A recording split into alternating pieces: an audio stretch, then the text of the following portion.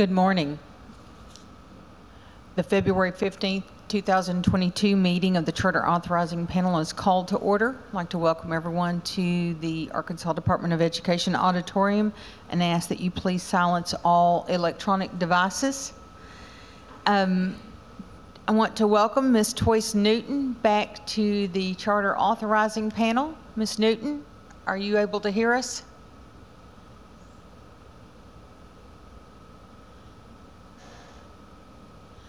Let's check, make sure we can hear you. You're on mute. No, I can see you're talking, but we can't hear you.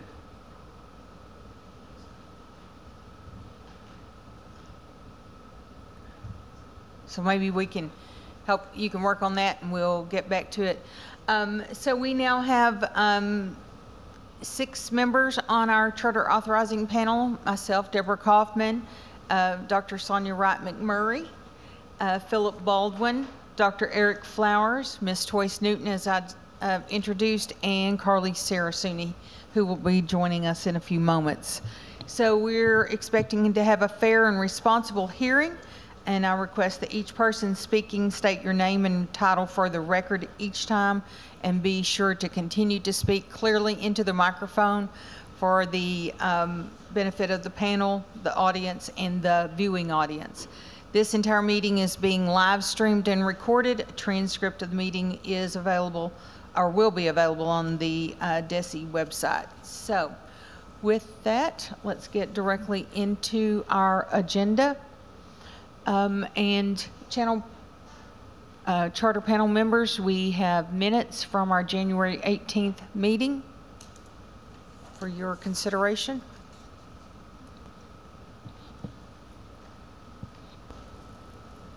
I move approval of the minutes. Okay. I have a motion from Dr. Wright McMurray to approve the minutes. Second. And a second from Mr. Baldwin. All those in favor? Aye. All right. Minutes are approved. Action agenda item number 1. Dr. Sutherland. Number 1 is the approval of an open enrollment charter application for 2022. This is Matthew Sutherland, Coordinator of Standards and System Support, Interim Charter Director. The application is actually been updated. There's only 2 pieces that have really changed. One is the addition of a community school option, and the other is actually a list of waivers that they can choose from so that we don't get multiple names for the same waiver.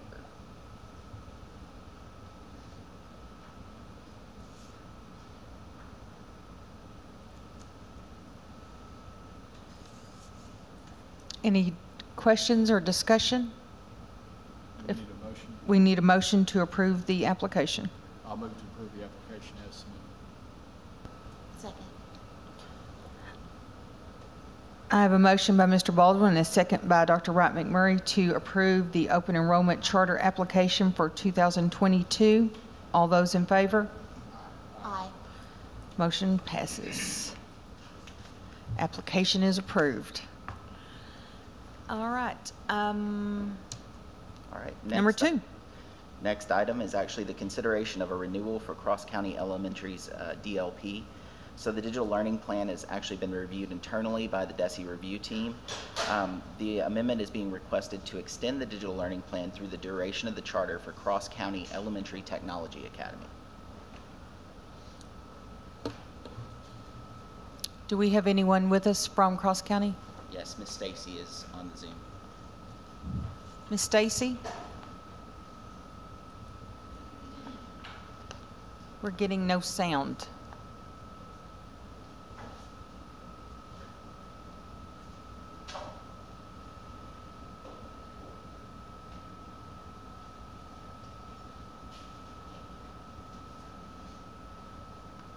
Technical difficulties, we're working on it.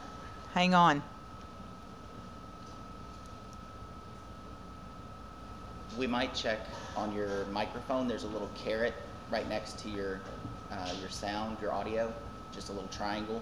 Make sure that it's the same as your computer.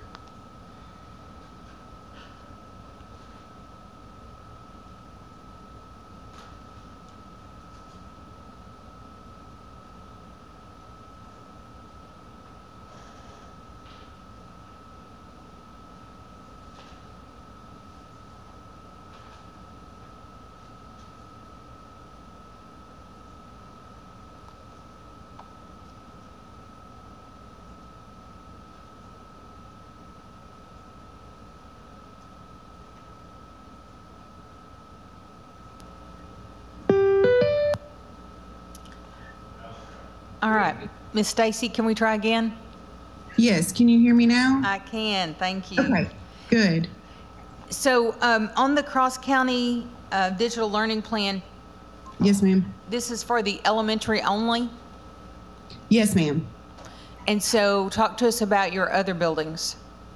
The other building, the high school, I believe theirs was approved for that 3 years.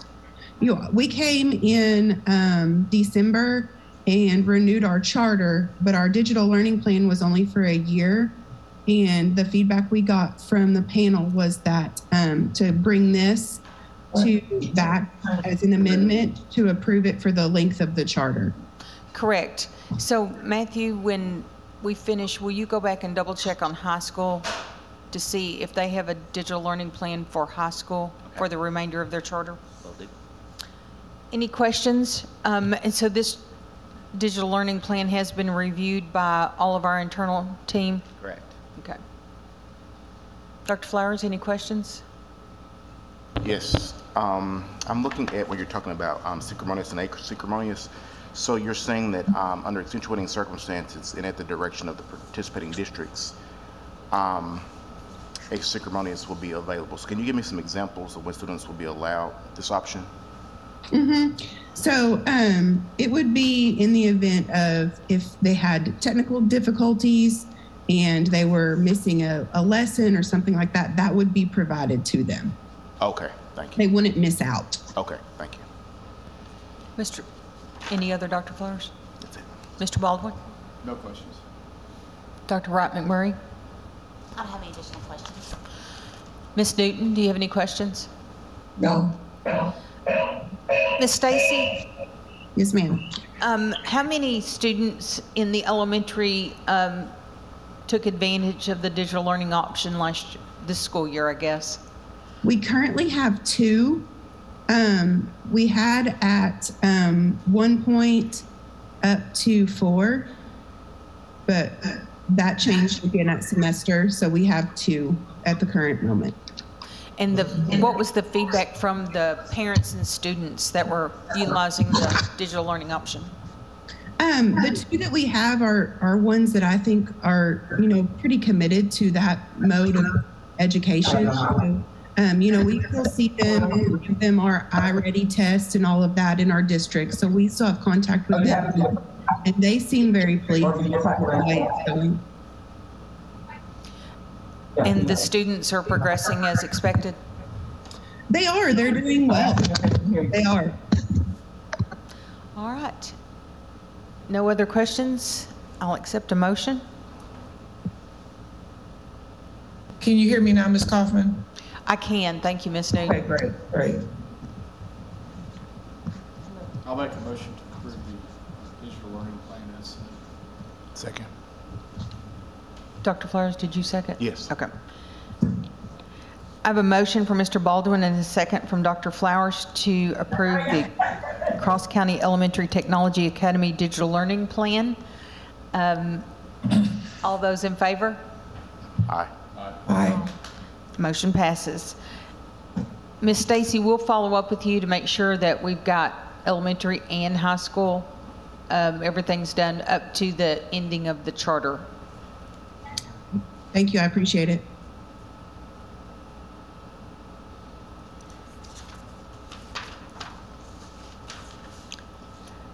Dr. Sutherland, number 3, please. All right. So we have consideration of Haas Hall Academy 5-year renewal and addition of 2 amendments. So the charter is requesting 5-year renewal of the charter with all existing waivers for Haas Hall Academy, Haas Hall at the Lane, Haas Hall Academy Jones Center, and Haas Hall Bentonville. The addition of a new site for grades 7, 12, and Fort Smith, and an increase in enrollment by 500 to accommodate the Fort Smith campus students.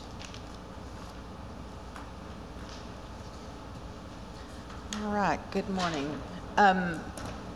Ms. James, would you like to come up and go over the process, please? My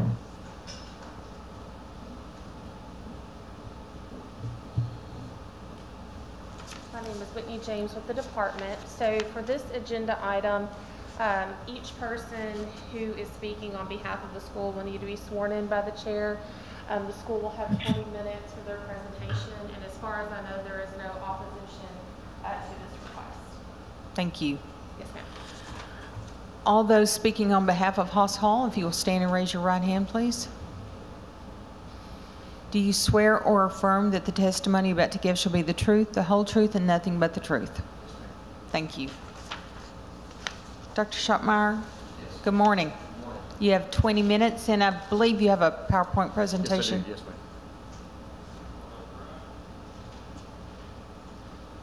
How are you? Good about yourself. Good, thank you.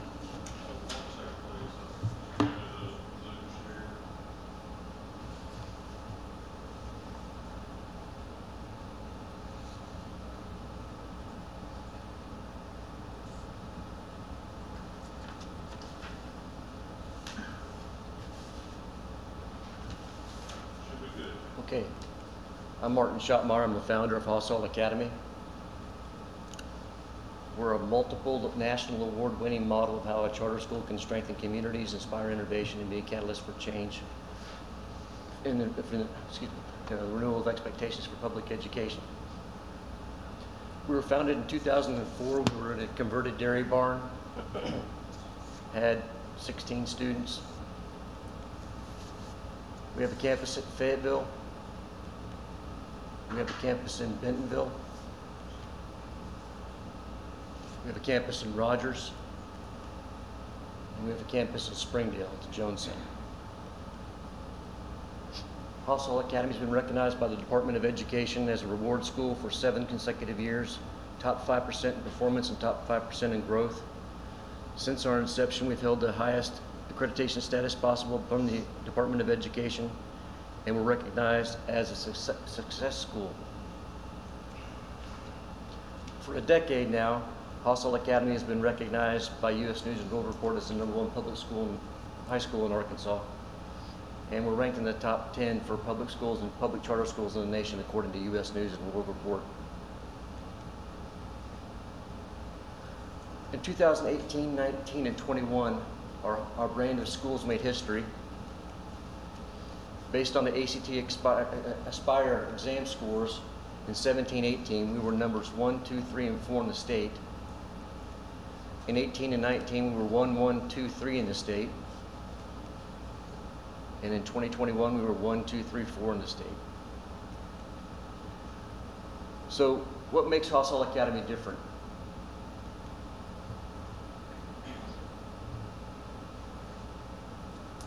Our curriculum is an accelerated college preparatory curriculum focused on STEAM. We're accredited by Advanced Ed in the Department of Education. And our scholars take 4 90-minute blocks per day, 5 days a week. So they can take 2 years of something in 1 calendar year. So if I attend traditional school and I go 7th, 8th, 9th, 10th, 11th, 12th, I can take 6 years of English. At Haas Hall Academy, I can take 12. In 1 calendar year, our scholars are placed in classes based upon academic ability, not by grade level, except for English. English is the only class that tells us what grade you're in. We have a 100% graduation rate and a 100% college acceptance rate. We have a faculty scholar-led tutoring program that's phenomenal. My faculty give their time, as well as other scholars give their time to help with tutoring. So we have tutoring programs at all 4 campuses, 3 days a week. Scholars must take the ACT or SAT every year, and they must take the PSAT every year. And the reason we do that is because we want to make sure that they're ready to take the ACT when they're in 11th grade. As a microcosm of a university, Haas Hall Academy makes every effort to hire faculty with advanced degrees in their respective fields, not necessarily certified, but certainly highly qualified. I'm going to introduce Rebecca Luker, my Director of Culture. Hello, I'm Rebecca Luker, and I'm here as the Director of Culture. I've been at Haas Hall Academy for 16 years, and in that time period, I've served in the capacity as Athletic Director, Social Science Chair, and something that's really important at Haas Hall Academy is our scholars. And being from the Dairy Barn days to all our transitions and watching the school grow from 31 to our now 1,300 has been an absolute joy to see the impact on our community, in our 4 cities that we serve, and also in our own school and the environment that we are seeing in these strides and changes. So one of the big things that we have done is we've really tasked with the Equity Assistance Center here in Little Rock to work with us on implementing our diversity and equity plan. And so you will see in the packet that we have put together 7 goals that are measurable and that we have been going through together. But the thing is they're continual. So once you have, it's not just checking boxes, it is making sure that we have a plan that we can go back to and have a framework that we can work within as our students' diversity will change, the different inclusions that we have, and we've seen this not only with just our students, but also with our faculty as well. And so this has become a really awesome experience, especially during the time with COVID, because we've had to make a lot of changes, and we've had to do big resources. And one of the biggest things that I think has been really amazing that we did this year is when we are doing our synchronous learning, we've always kept a virtual option for our scholars, and that has proved to be extremely pivotal in the educational system, where they're not missing days, or if they do have family members that they need to be home with, that they can still get a quality education simultaneously. And that's been something that's really been a joy to watch this past year. Thank you.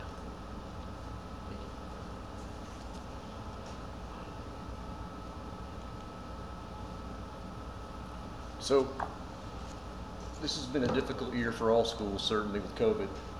At Hawsall Academy, it's nothing different with us. I mean, there was a lot of work and a lot of stress, but we did synchronous learning with our scholars, so everybody logged in and worked together at the same time. We had proud, determined faculty to make sure that our scholars learned and our scholars were well prepared for the next year. We have eager scholars, those young men and women who want to learn every day and they want to be at Hawsall Academy. And we have engaged parents that want to make sure their scholar is learning something every day. It's been an especially hard year for me personally. I lost my mother last semester during the COVID. She didn't get COVID, but during the COVID crisis that we had. So it's made an effect on me certainly this year, that not having her. She was my headmaster on my Fayetteville campus and also my department head of English. So she came to work with me every day and left with me every day. First one's there, the last one's to leave every day. So that's my mom there. Here's our intended Fort Smith campus. It's the old Baxter Healthcare facility. We're going to have the 3rd floor.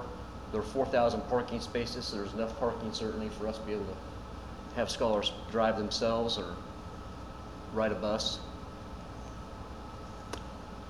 It's in partnership with the Arkansas College of Osteopathic Medicine. So what we want to do is we want to prepare young men and women to go into the field of medicine. We'll have a state-of-the-art facility there. I think it's going to be one of the crown jewels of our state once it's up and running. You want to go into yours, Pat? Okay. This is Amelia Donovan. She's my Executive Director of Special Services for Hawsall Academy. Hi, good morning. My name is Amelia Donovan. I oversee all of our special services for Hawsall for all of our campuses. We currently have a special ed teacher at every one of our campuses, and then with the new building, I would want to do everything I can to support the new scholars however they need. Like Dr. S was saying, with COVID, we did have synchronous learning, but we still made sure that our scholars were receiving their resource support, their speech services, reading interventions, math supports. All of those were incorporated in our synchronous learning as well. So I want to make sure, my goal is to ensure that those scholars are receiving the same education and supported the same way with the services that they need to continue to grow. Yeah, thank you.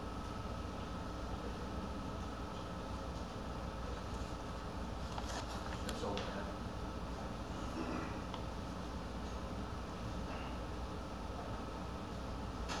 have. James, if you're ready for our legal review. My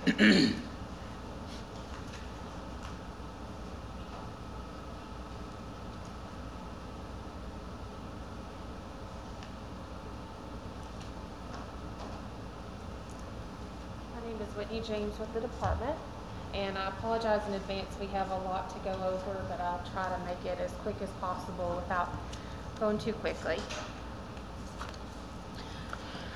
On the, oh, yes, ma'am. So, yes, that will be, we'll have to go through it because it was confusing the way it's in the application. Okay. It was, to me at least. Yes, ma'am. We have a lot of, there's a lot of cleanup. Okay. But I'll try to make it. So as can I clear ask as you a question possible. before you get started? So in this cleanup, I was thinking last night as I was reading back through this that we're probably going to need a clean waiver sheet to put on the state board review, because I think if they read through the application and saw things repeated, I think it's just too confusing. Happy to help. Yeah. Okay, thank you. We appreciate that. Good idea. We didn't know how to resubmit stuff after, because this is we had to continue the last meeting. Right, to do right, voting. right. So we wanted to have materials in front of you. We can do it together. Happy to. Okay. She's been wonderful to work with. Thank you. Thank you. So happy. All right, Ms. James, get us started. Okay, so on the agenda, we have the final legal review. Like I said, there are a lot of things that we need to clean up. But just to start with the general legal concerns, you know, I've worked with Mr. Henry quite a bit on this, and we will go through the correct waiver topics, statute names, and update the standards.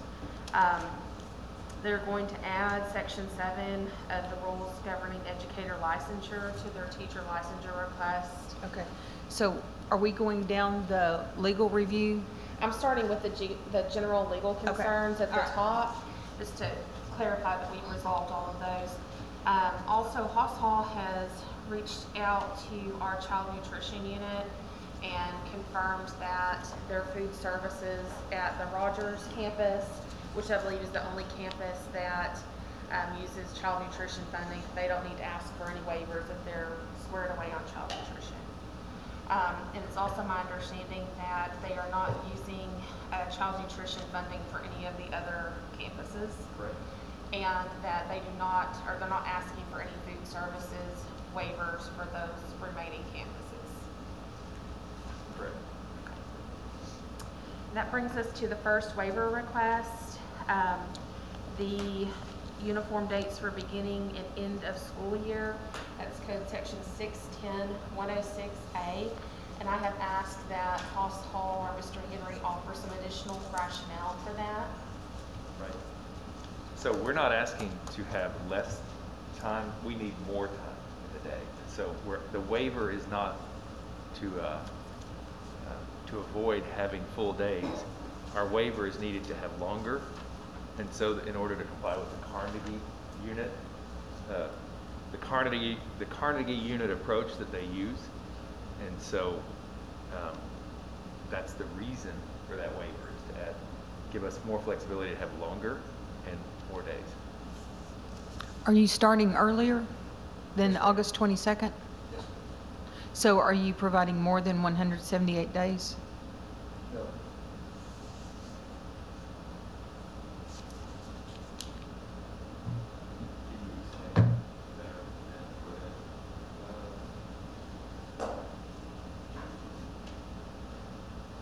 Explain your rationale if you would, the reason you need it. Well, if you do the math and you add up your number of hours per day, we have to start earlier to get our 120 hours of Carnegie unit, because we do the compressed time frame of 90-minute classes. And so 4 of those a day, and then you got to add that up and divide it. So that has to have us start about a week earlier than everybody else. So are you offering more days than? I don't think we are, no.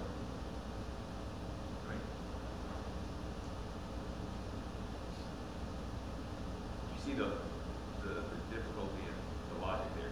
Yes, You can start early, I hear you. but then you don't have to do more than one. We must do some extra days. We must do 183.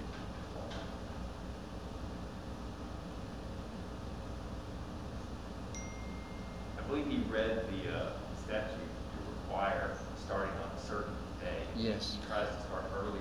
Right. The statute is to start on, this year it would start August 22nd. Yes. And, I mean, if there was a rationale for why, you know, if you're going more than 178 days, or, you know, you have some other reason.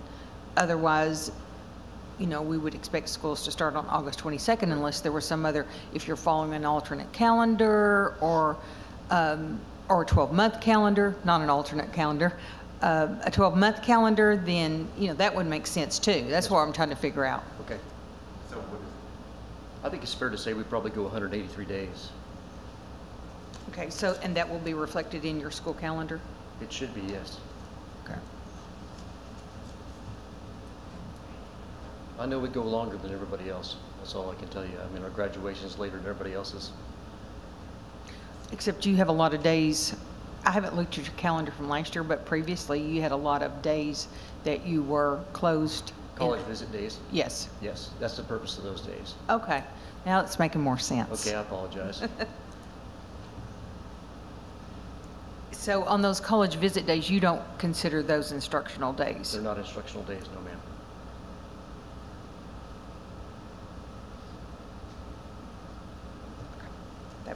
That makes more sense. Thank you. Thank you. On the second waiver request, we're going to retitle that teacher licensure.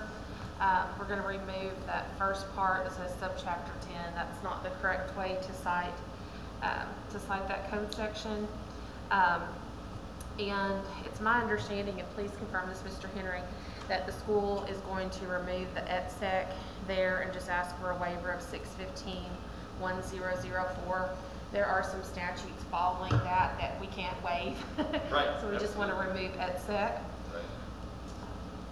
So the rationale there is that Haas Hall's had a waiver of the teacher's certification requirement since its inception. And we're not trying to add more to that, we're just trying to renew. And it is correct to say that we are looking for the standard waiver, not standard, the waiver that we had previously at 615-1004.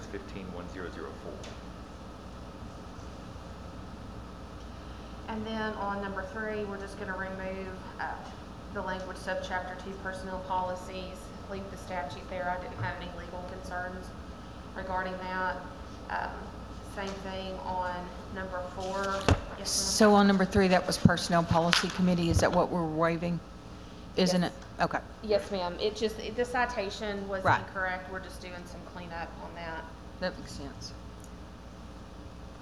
On number 4, more cleanup, we're going to remove the language subchapter 3 general provisions and remove the section 7 of the rules. That's repetitive. We've got that cited in a previous waiver request.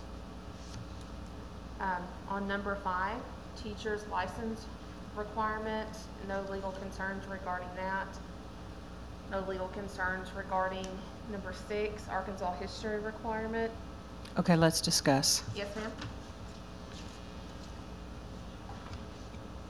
So in this particular case, it's 617-418.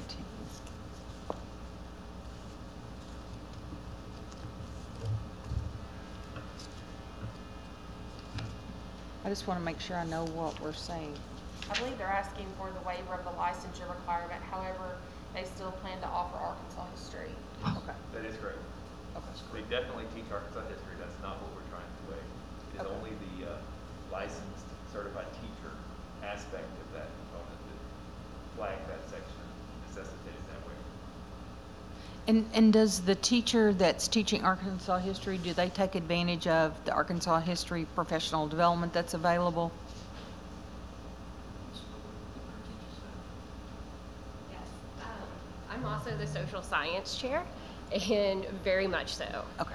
Yes, as an 8th generation Arkansas educator, it's extremely important. Thank you. Yes, thank you.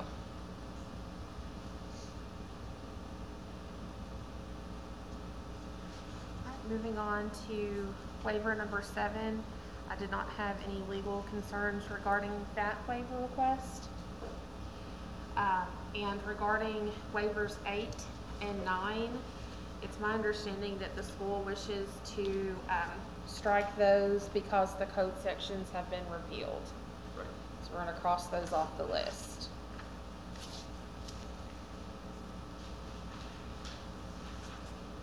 That brings me to number 10. I did not have any concerns regarding that waiver request. not have any legal concerns regarding waiver request number 11.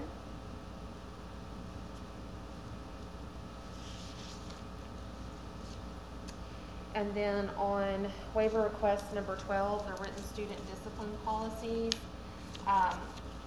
the school is asking to narrow that request down some, which may alleviate some concerns, to subsection B2 and A1, little c, little I. And that's also going to be included in the waiver request number 51. Okay, so B2, B2 only is what my notes reflect. Yes. And then, so this is only the section that describes teacher. The requirement of teacher certification relative. We do have, of course, written policies regarding. It's in your handbook. It is, absolutely. Yes.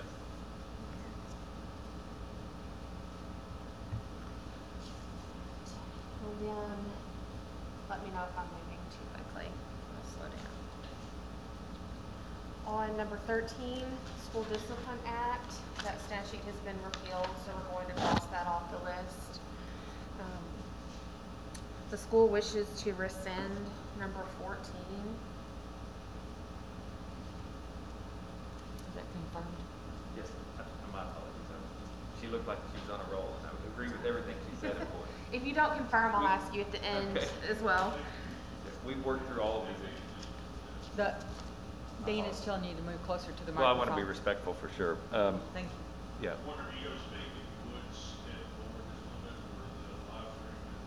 So the recording catches you. Perfect.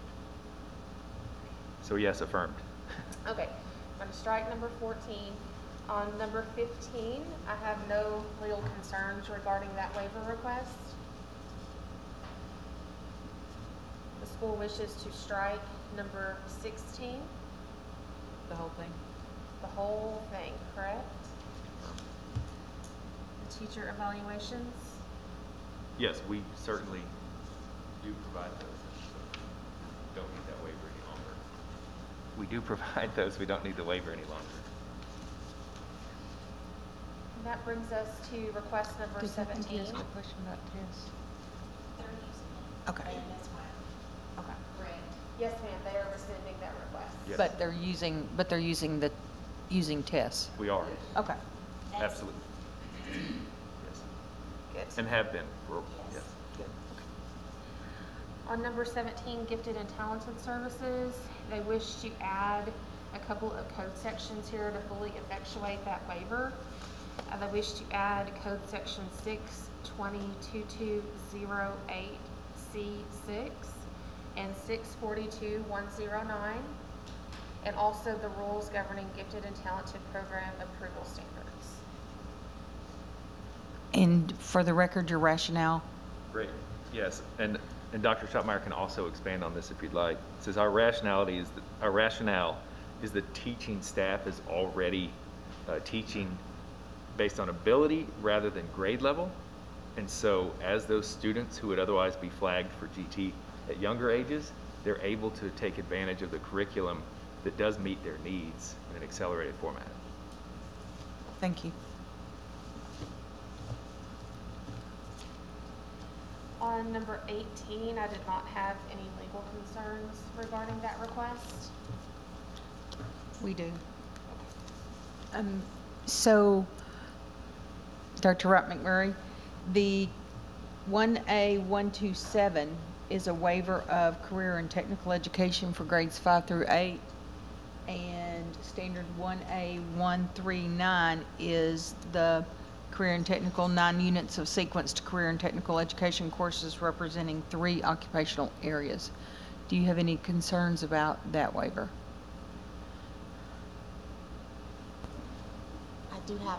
I have concerns. I actually have concerns on the rationale, and so I would like a little bit more explanation on the differentiation between students that are college preparatory and then the rationale that pursuing CTE courses does not align with that mission.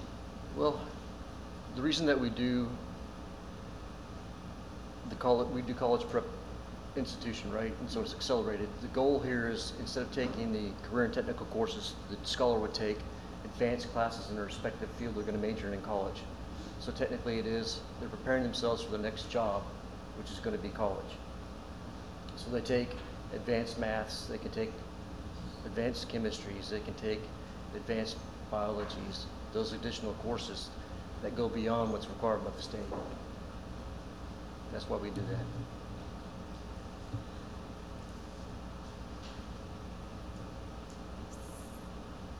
So in CTE, we do have over a 90% placement rate in post-secondary. So just the rationale that the inclusion of CTE courses in your college preparatory curriculum would prevent students from having those opportunities is what I have somewhat of an issue with the wording on there. And then also, there are various opportunities through CTE courses to meet some of the needs that you've just expressed. And of course, a lot of what we do in CTE does prepare students for their careers leading into post-secondary and beyond. So I just think that there's some opportunities there that are being missed. Okay. And so that's just some of the concerns I have with especially the wording of the rationale.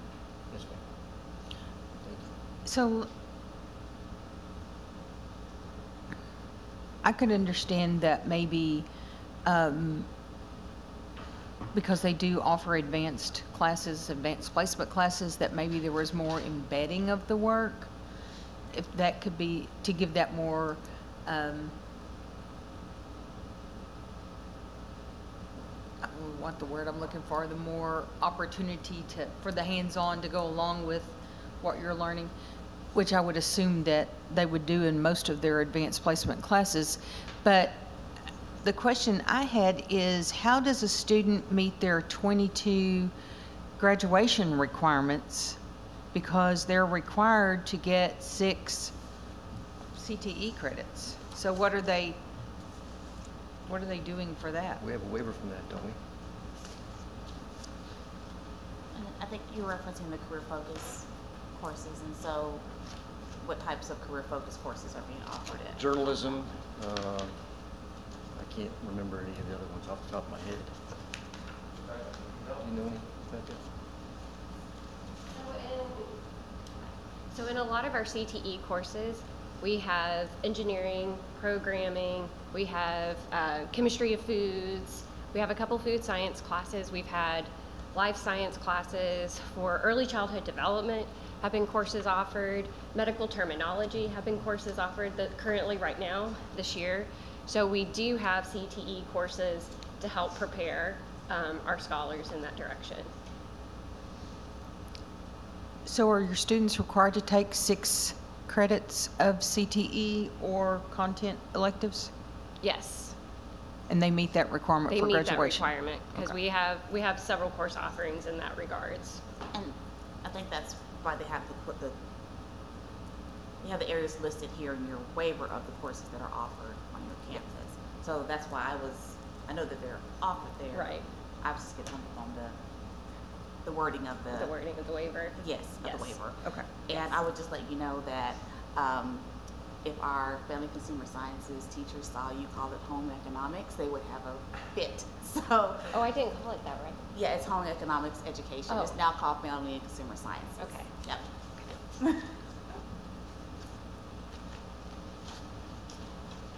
Okay. We'll come back and revisit that one a little bit more probably. All valid points, and if they are receiving the instruction, it certainly begs the question of whether or not the waiver is needed. I mean, I hear that loud and clear. Yeah, I think we'll go on and get the rest of them, come back, and we'll circle back on that one. On number 19, length of director's terms, I did not have any legal concerns regarding that request. However, the school has asked to add some additional code sections regarding board of directors. I will go over those, and I will ask the school to provide some additional rationale for those, since those were added a little bit later. The additional code sections that they wish to add are 613, 612C, 613, 613, 613, 615, 613, 621, and 613, 631. Here's the names of the code sections. Okay. I had identified 616, 634 as well. I'll give you a moment to, according to my notes. We already had that listed in a Got it. different Okay. spot. That explains it then. So the rationale is that Haas Hall School Board from the inception has been comprised of interested people in the community. So these code sections relate to public election for a normal public school board with a zoning situation there. This waiver is merely a continuation of what we've been doing. We have board members. A lot of them served for a long time, and the minutes are reflected. And we've actually updated our our minutes on the website to reflect additional years in the past. We understood the law to require each year to be up, and we have since posted previous years as well. So that's state required information, and my apologies, these were left out on the original application.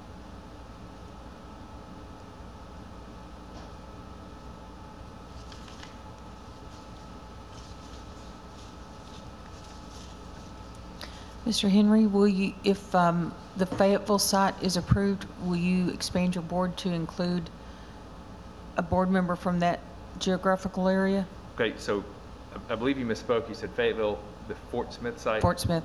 Totally understand, and I wanted to be accurate. Sure. Dr. Schottmeyer, would you address that, please? Question was, So on your board, Yes. are you representing the geographical areas? So if you add in another campus, are you going to add another member to your board to probably from represent that Fort area? Smith, yes. Okay.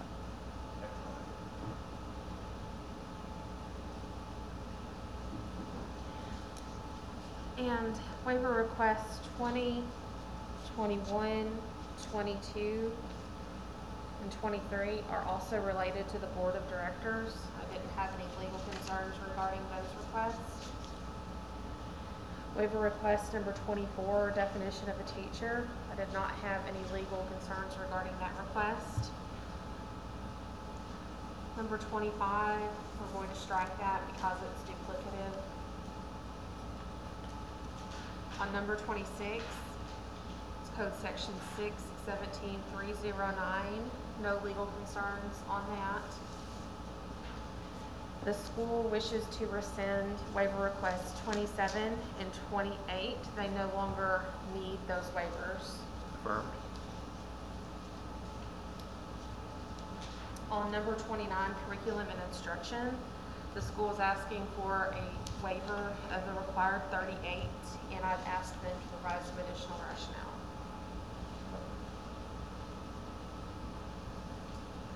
So as the rationale stated in preparation for today's hearing is the waiver from the required 38 units, which includes technical instruction, as we've talked about, we already have had this waiver from the beginning of the school.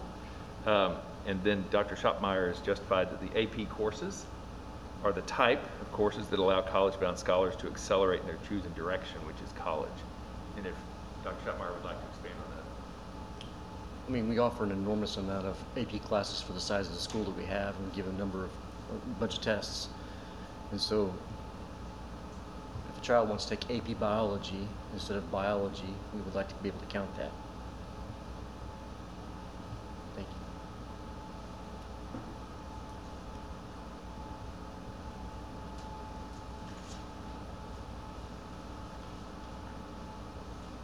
Do you want to just kind of sum them all up together at the end?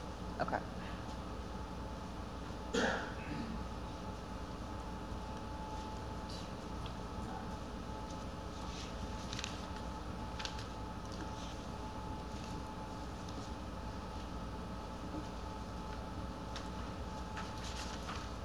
All right, number 30. All right. number 30, we're going to strike that because it's duplicative. On number 31, we're going to correct that standard to read 2D1. That's the correct standard. That's what they're looking for. I didn't have any legal concerns regarding that change. On number 32, the school wishes to rescind this waiver. They no longer need it. Can we back up on number 31? On 2D1, so you're utilizing other library services, not just in the schools. Is that the rationale? That's exactly the rationale, right? Okay. The Fayetteville Public Library, there's lots of libraries in the region as well. We just don't have the size or the resources to have a full-time librarian and a library. And of course, with the digitization of the environment, the physical location is certainly becoming less and less Right, essential. but you provide lots of access to digital resources for students. Absolutely. Right.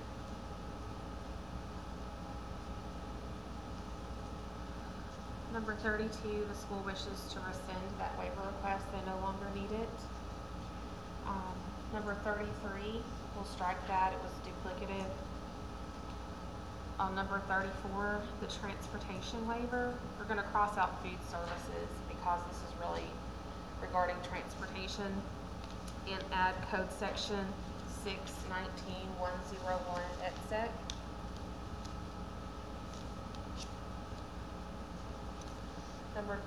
Yes ma'am. So, this is always a sticky wicket right here about safety. So, by striking 6A2, or by waiving 6A2, that means what? What does that mean? That you're not providing safety policies and procedures? Regarding like buses, correct, the transportation component of it. Okay. That was the intention, is to identify the issues surrounding the fact that we do not have buses that make routes, but instead, for those scholars who need it, we provide bus passes. Right, but that's not the standard. Okay. The 6A2, I'm happy to revisit that. Each public school district will adopt and implement school safety policies and procedures in accordance with the laws of the state of Arkansas and the rules of the division. Well, we certainly have those, so that And certainly do begs you, it. and in ABSCAN, do you report your fire drills and tornado drills? And Yes, ma'am. do you have a continuity of operations plan? Good question. So, I mean, you kind of do, because you have a ready for learning plan probably, but a full continuity of operations plan is, like if this building were destroyed by fire or tornado, what would you do to pick up services and move quickly? Okay. Pivot. So if you don't have a continuity of operations plan, you might want to get one. They're We'll have required. one. Yes. So are we removing 6A2? Yes, we're deleting that, the 6A2.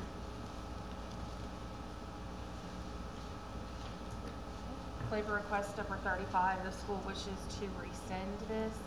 I think that was actually may have been an old citation. Either way, they wish to rescind it. Number 36 is duplicative, so we'll strike through that.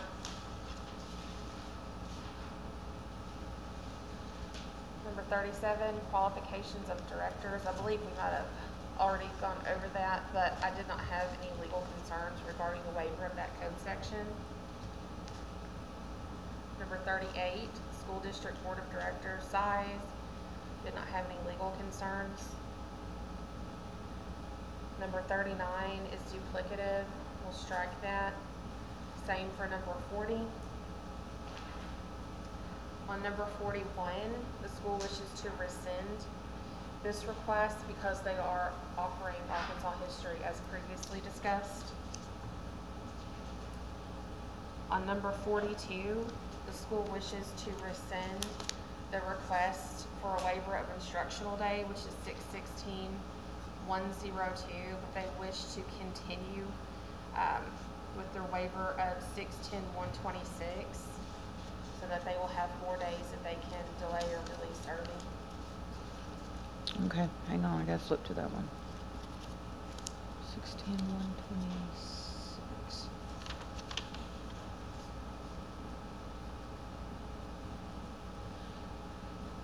So talk us through what is the school day? What's your bell schedule, school day? Classes start at 7:55. The next block starts at 9:30. And then ends Oh, I'm sorry, 2:30. 2:30. So you have a 6-hour instructional day? Yes. Okay. And are you on site now? I'm sorry? Are all buildings on site instruction this year? Yes. Okay. Okay.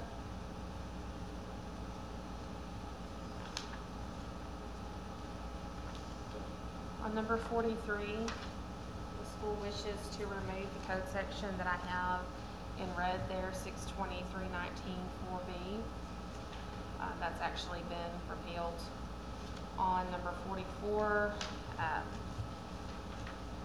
believe we're going to strike that as duplicative. Yes, confirm.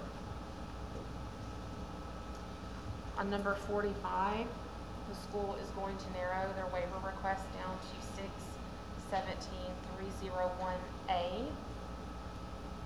Is that correct? I have A and B. No. Okay, It says yes, do A. not want subsection C. Okay, you're right, A and B, thank you, that's why you're here. On number 46, we'll remove code section 617-2403. That's duplicative. Right. I say all of 46 is duplicate, right? You see that?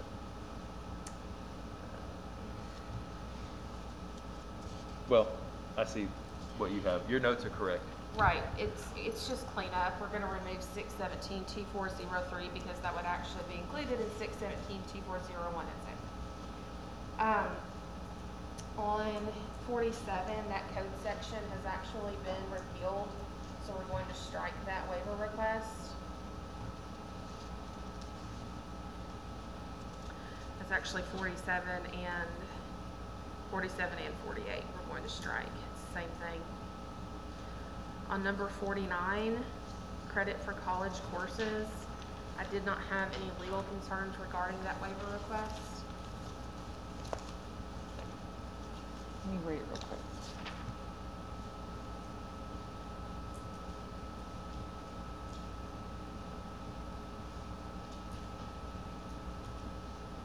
So what does that do if we waive that?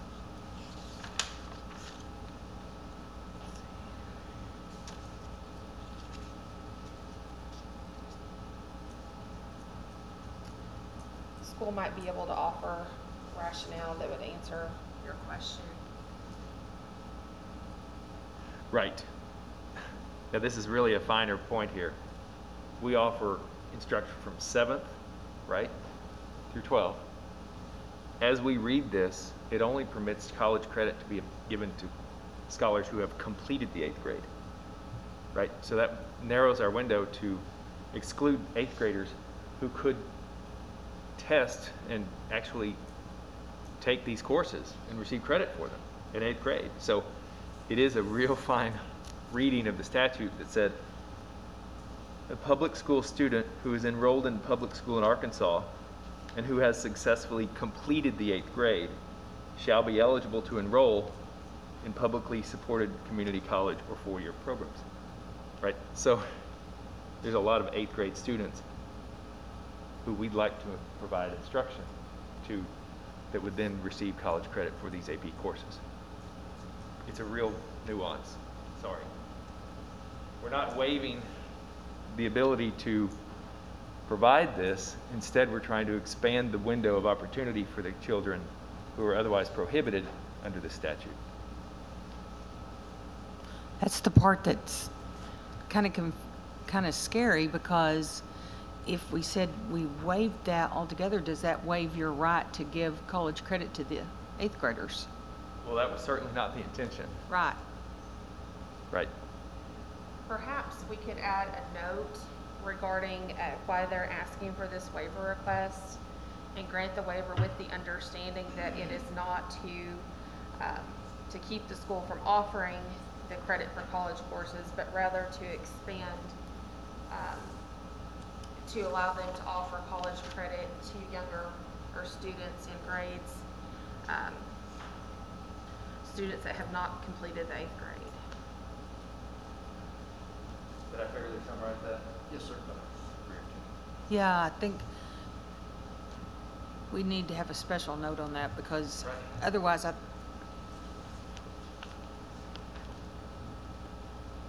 It's almost a permission to offer these courses to 8th Right. graders rather than throwing the whole, usually when you get a waiver from Sure. something, it means you're not going to do it. well, but it's And a that's- shall, right? Right. And so when we interpret that language to be exclusionary, Yeah. that limits our opportunity as we've read Right. it.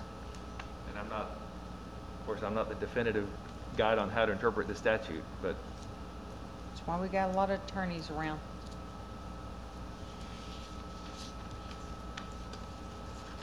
All right, we'll come back and look at that one too. We may have to get some more. I was trying to find, Matthew, where it talks about 8th graders in our procedures for doing that, so I've got to think through that a little bit. All right. All right. Number 50, please. Yes, ma'am. On number 50, the school wishes to add subsection A. That's really the only subsection that they would need for this waiver request. On number 51. Okay, that's the one we just talked about. Okay. Okay. That's making a little bit more This sense. is a whole lot of waivers. I'm sorry. yes.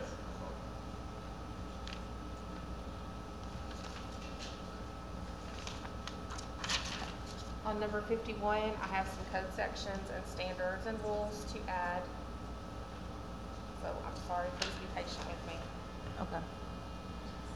The school wishes to add 618-503 A1C little I.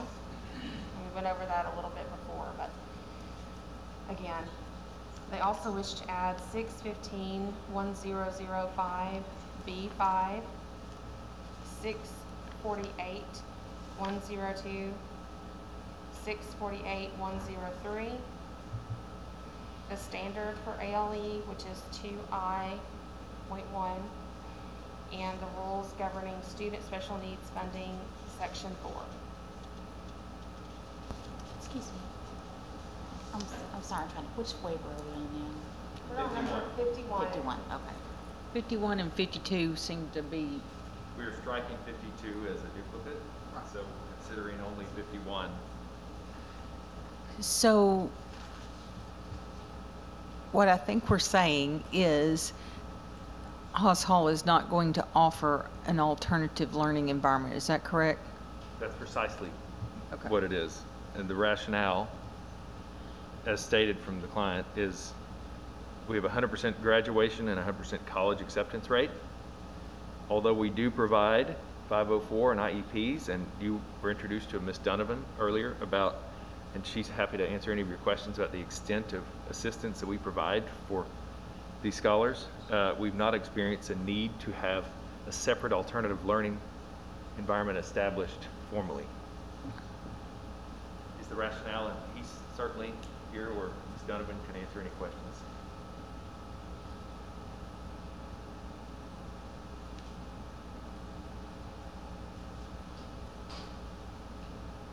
It's a curiosity question. I can wait to ask it later. Yeah. So we can get through. We'll put it all together.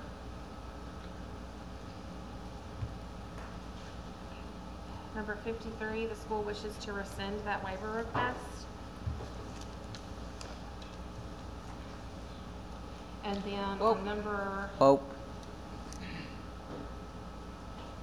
So we're taking that one off. I'm sorry, which one?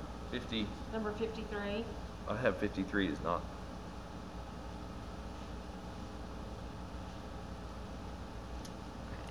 So that doesn't make any sense to me. So I'm not sure what we're saying, so I'm not sure if it's Well, making on any sense to me or 53 not. We're at 53, right? Are we on 53? Yes. On Okay, 53. so I think we're in agreement. Oh, I don't know why you would want a waiver of that. That's No. what you're trying to no, do. I think her notes are correct. It does say rescind, and so I'll stand on that. Okay, we're rescinding. We are. Okay, that makes more sense. It does. And number 54, they've already asked for a waiver of that standard, so that's duplicative.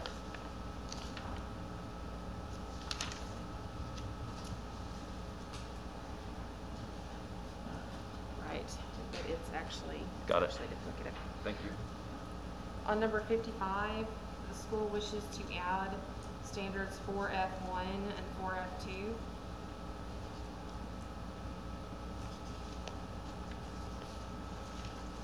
On 56, that is duplicative, so we'll strike that.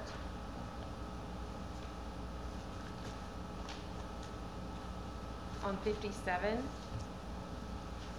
I believe that we agreed to change the topic to superintendent licensure, is that correct? Yes. Okay, or administrative licensure.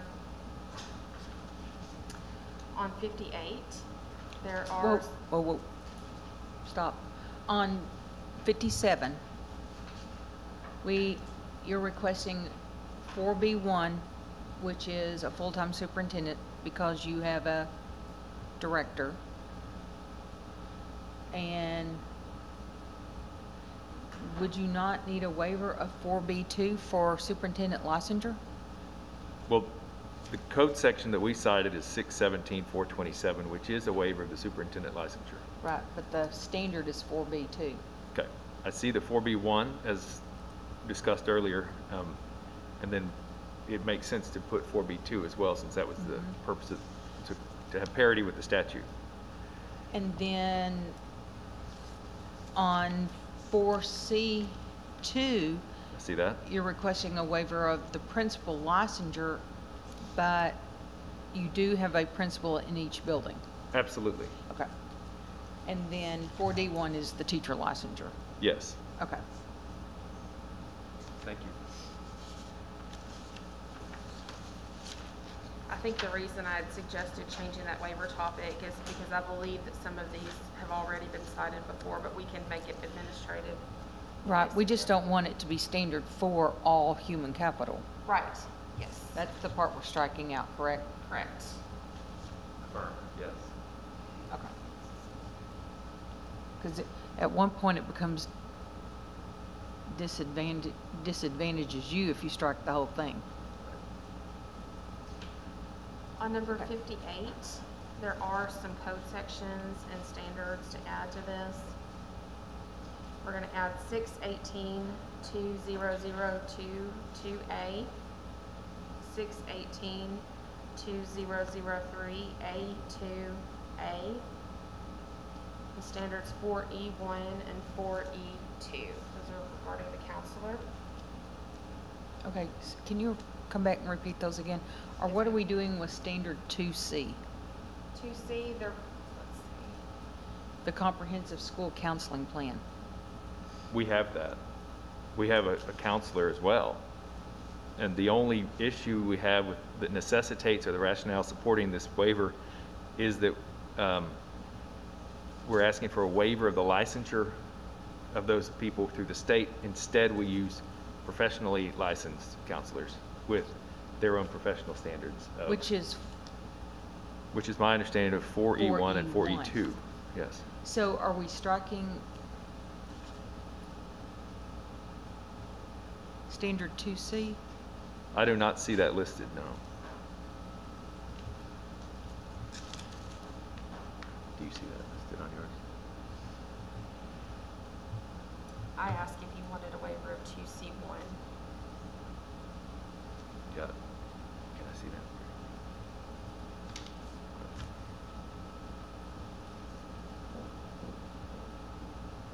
I'm going to look at that real quick so that I Yes. can give you an informed decision. My apologies. Now you know how hard it was for us to read through this and make sense.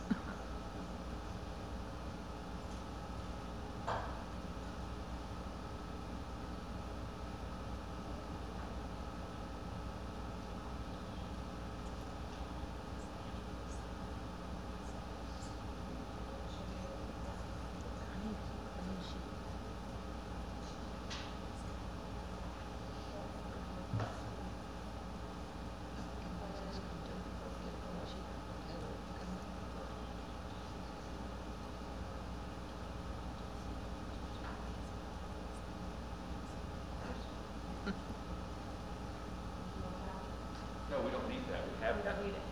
have that counseling plan. So we're rescinding the 2C section? Sending 2C, Okay. Yes.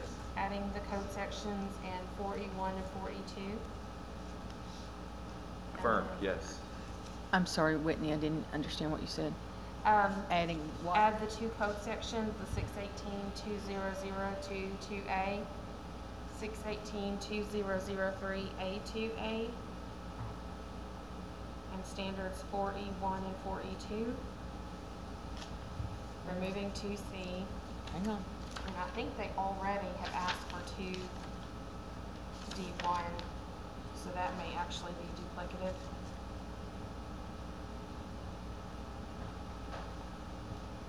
Is that all correct? Yes. Okay. And then we did go over the additional board of directors citations, and Hoss Hall has confirmed with me that they are asking for all of these same waivers for their Fort Smith campus, which I don't have any legal concerns with that as long as we resolve anything outstanding today. Okay. So with the renewal, the waivers discussed here would apply to all the renewals plus Fort Smith if it's approved. Yes, ma'am. Okay. Yes, ma'am. They've confirmed they don't want any additional special waivers for Fort Smith. Okay. All right, let's talk a little bit about the amendment. You're wanting to add a campus and talk a little bit about the cap, adding the campus. So historically, you do your lottery in February if it's needed. That's correct. So that time's kind of passed. What are you going to do? Kind of talk us through that. Well, I don't want to open the Fort Smith campus until 2023-24.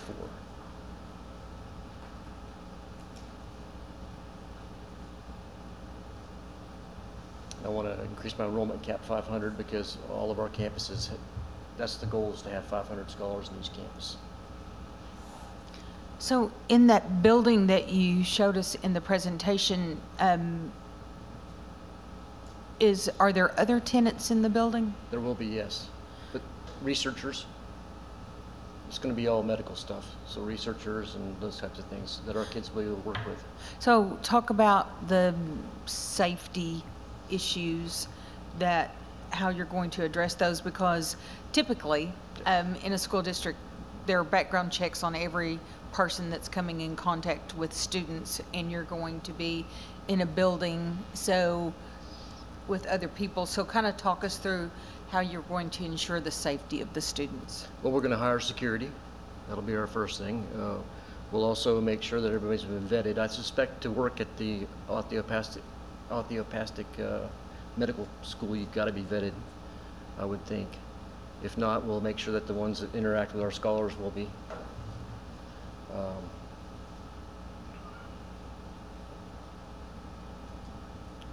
Why don't you describe as a prompt how it is that your scholars work with the Jones Center in Springdale, which is, as you know, a very public facility where a swimming pool and all these things, and tell about the security procedures that you have already in existence. Well, we've got everything locked down, so you have to have a key fob to get inside the facility. Same thing would be at the Fort Smith facility, be all key fobbed entrance. We have a security guard. We have video cameras everywhere. So we take security very seriously. Have you had any instances at Springdale that No, cause sir. concern? No, sir. No, I haven't had any instances at any campus. And I bet the board would like for you to, tell how you were approached. Is this an empty building? Is this a partially filled building? It's an empty building. Okay. It's going to be filled with us on the third floor.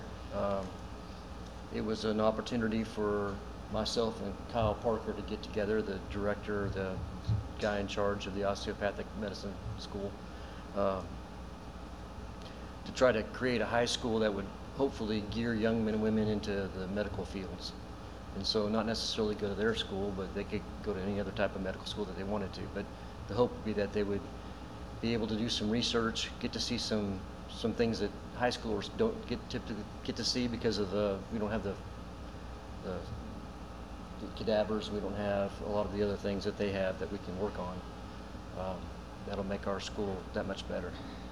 Talk to us a little bit about your relationship with the traditional public schools in that area. I've spoken with the superintendent. He had no complaints about us trying to go to Fort Smith. My hope is that if I am approved, I'll go down there and start making a relationship with him. All right, let's start with questions. Dr. Flowers, would you like to begin?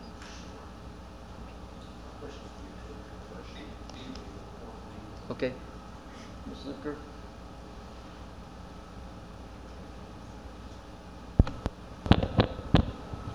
Dr. Flowers, can you repeat your question? Hello, thank you both. My question is geared toward your diversity and equity report for fall 2021. I know that this is a newly formed committee.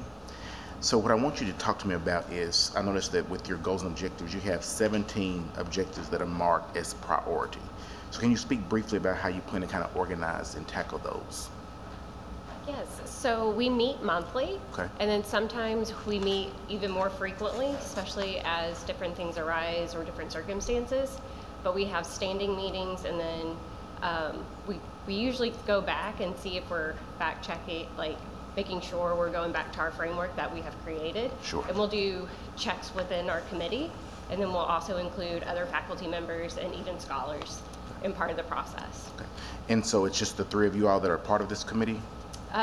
We're currently expanding, and like teachers and different scholars have volunteered to be part of it. It just hasn't been formalized in the updated report. Do you have any idea of maybe the demographics of your committee and those interested in being a part of it? Yes, so through our various different campuses wide, especially with our Latinx faculty, our Asian faculty, and our Black faculty and staff, because definitely staff needs to be a part of this committee, and our scholars, making sure that we are represented, because if you look at like our numbers, especially in Asian population and Latinx, we have a diversity even within that area between Yes. Southeast and Southeast, Sure. and making sure that we are accommodating in each of those. Okay, thank you. Mr. Baldwin?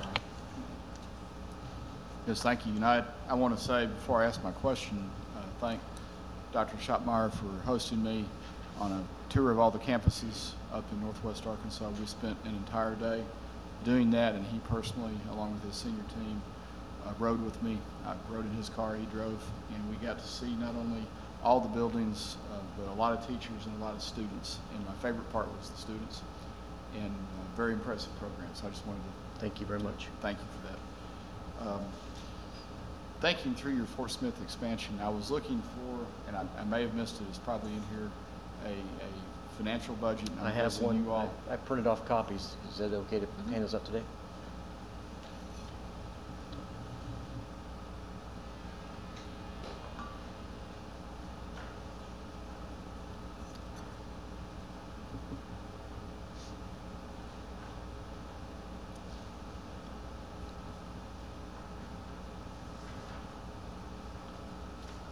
Thank you.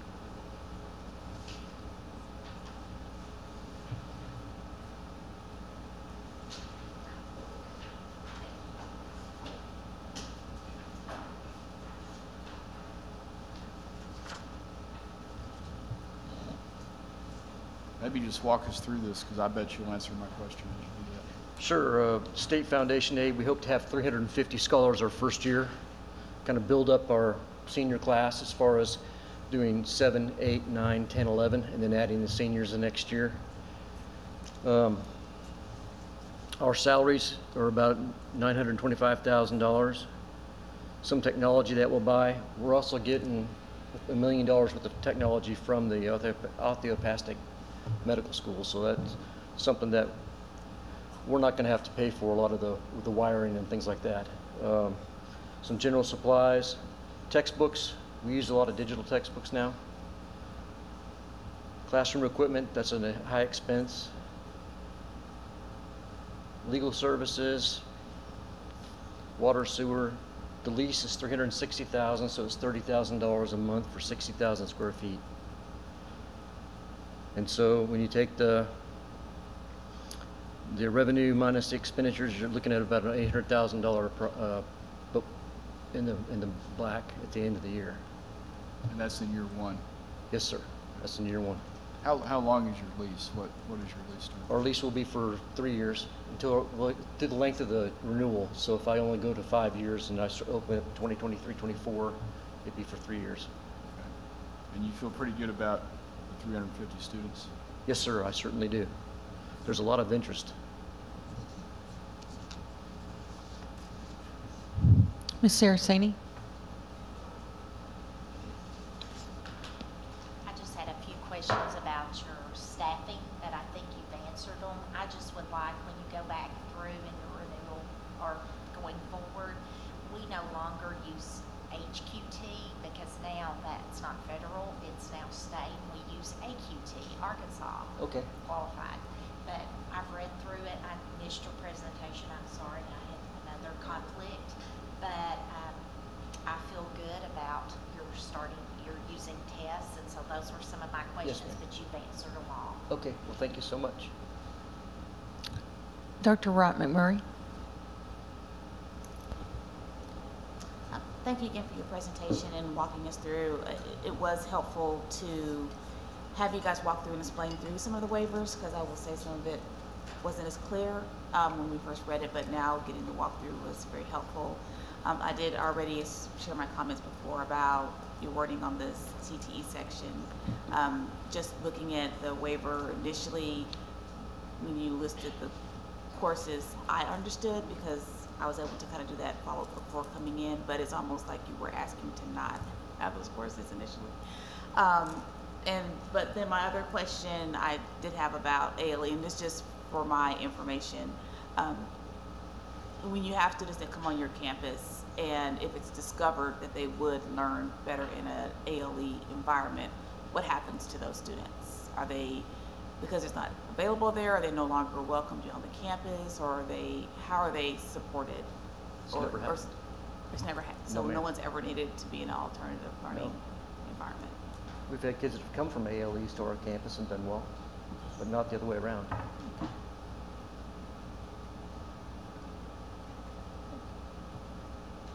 Newton, do you have questions? No, I don't have any specifics. Well, I do have just, and it's not a question that maybe we can get an answer to, but how do you plan the next phase in terms of movement? I know that I remember the beginnings of Haas Hall and the humble beginnings, and how do you know that you're ready for the next phase? You know, do you go through a list of things that goals and objectives, or how do you approach expansion? Because I'm sure there's some folks that are interested in having the concept of a charter like Haas in their communities. Well, there has to be some interest in the community for us to be there, and one of the things when you get interested community members are the ones that help you sell it. And we've had Bentonville open for I'm going to say 10 years. Springdale and Rogers for 3 apiece. So I think we're ready to expand one more time, and certainly Fort Smith is a town that we're excited about being able to be a part of, and having the partnership. The real big thing with us is having the partnership with the medical school. That's the big one. If I didn't have that, I don't think I'd be going to Fort Smith. We're trying to go. Thank you, Ms. Newton. So I have a cleanup sheet. Just want to kind of run through. So I did hear you say that the board minutes had been posted for previous years. Yeah. Thank you for that. Yes, ma'am. Just quickly on background checks, who is responsible in your district for checking the SFA tool for any outdated background checks? Susan Bendur. Okay, so we have some that are hanging that have been on there too long. I'm sorry? We have some background checks in SFA. SFA? in the standards for accreditation tool. Okay. That have not been checked, verified, finished off, cleaned up. Okay. So just take care of bringing that to your Yes, attention. ma'am. Thank you for doing that. So in the SFA tool, if someone is up for renewal of license or you newly hired them, they should flag. Right. And what that does, that lets you know how long they've been in process and is that time reasonable. And the reasonable time for background checks is currently, The background checks, the FBI and state police are within 48 to 72 hours, but the child maltreatment can take up to 10 days. Okay. So, but we're trying to expedite that, we're working on that. And so usually within 10 days, 10 to 15, they should be cleared. so if you see someone that's hanging on for a month, and in that SFA tool, it tells you the day it flagged originally. Yes, ma'am. And then the current date, so you can see how long they've been hanging there. Yes. And if they've been hanging longer than a month, you need to contact Ms. Saraceni's office and get that resolved. We'll take care of that. Thank you for bringing that to my attention. Sometimes things come up and the candidate will have moved, and so they may have gotten a letter sent to their old address. And so sometimes it's just clerical, very easy to clear up, so please call. Okay, thank you. From our side, we can't tell what it is, so we just know it's not cleared. Okay. And so you should be aware of that and take care of it quickly. So I believe in your high school, you do student success plans, but I think you call them something different. No, they're called students. They are? Yes. Okay.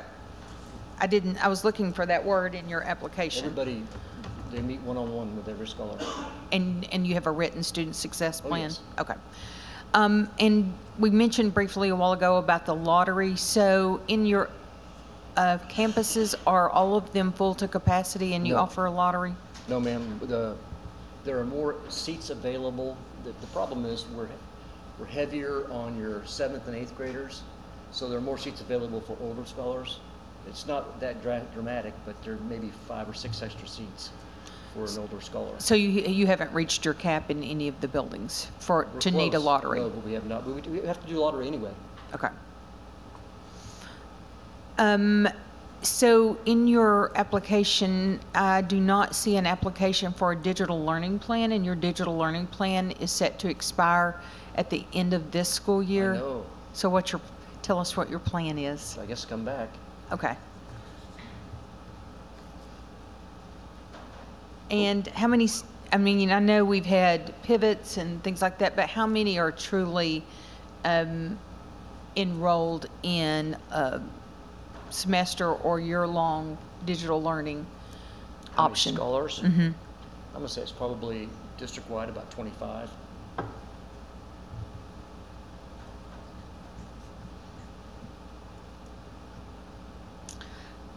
One thing you said I caught at the end, so if we're approving Fort Smith Yes, ma'am. for 5 years, the 22-23 school year would be kind of your planning year, get everything together. Correct. 23-24, you will open to which grades? 7, 8, 9, 10, 11. 7 through 11, and will your cap be 500 for that level? No, it'll be 350. 350. And then in 24-25, you'll expand to 7 through 12? Yes, ma'am, and have 500 scholars hopefully. And then that will be what it is going forward? Yes, that's correct. Okay. It'll be important that we enter that into LEA Insights when you're requesting an LEA number for Fort Smith, Yes, ma'am. that we're getting all of that clean from the front. Thank you. And all of these will be listed as schools underneath Hoss Hall Academies, right? That's correct. Yes, ma'am. Okay. Those are all of my questions. Anyone have any more? All right. I'll accept a motion. I'll make a motion to approve the application as presented. Second.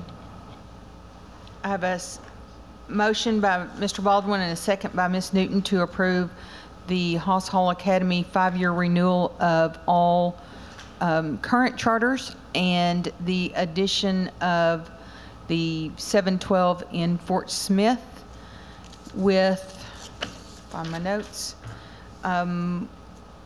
with that school to open 23-24 with 350 students in grades 7 through 11, and then to expand in 24-25 to 712 with 500 students thereon. That's correct.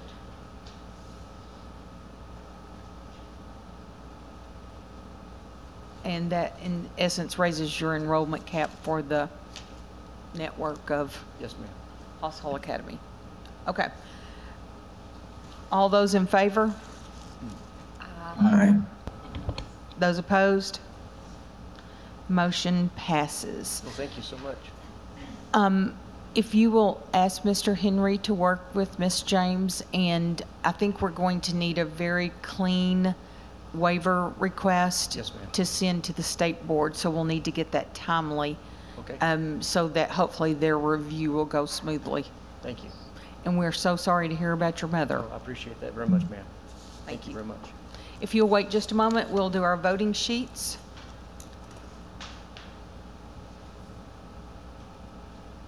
Could I instead put a comment in the chat box? Yes, Yeah, because I'm having problem. I've had to change. yes, Lab- if you'll put it in the comment section, Dr. Sutherland, and we'll grab it and put it in your voting sheet. Okay, great.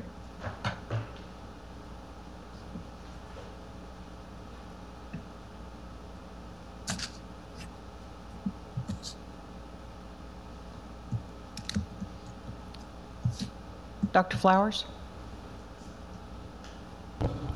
Vote to approve the 5-year charter renewal of current locations and campus addition in Fort Smith for House Hall Academy with waivers as discussed. I'm excited about the advanced educational opportunities, especially the potential added interest in medicine as you continue to produce college and career-ready scholars.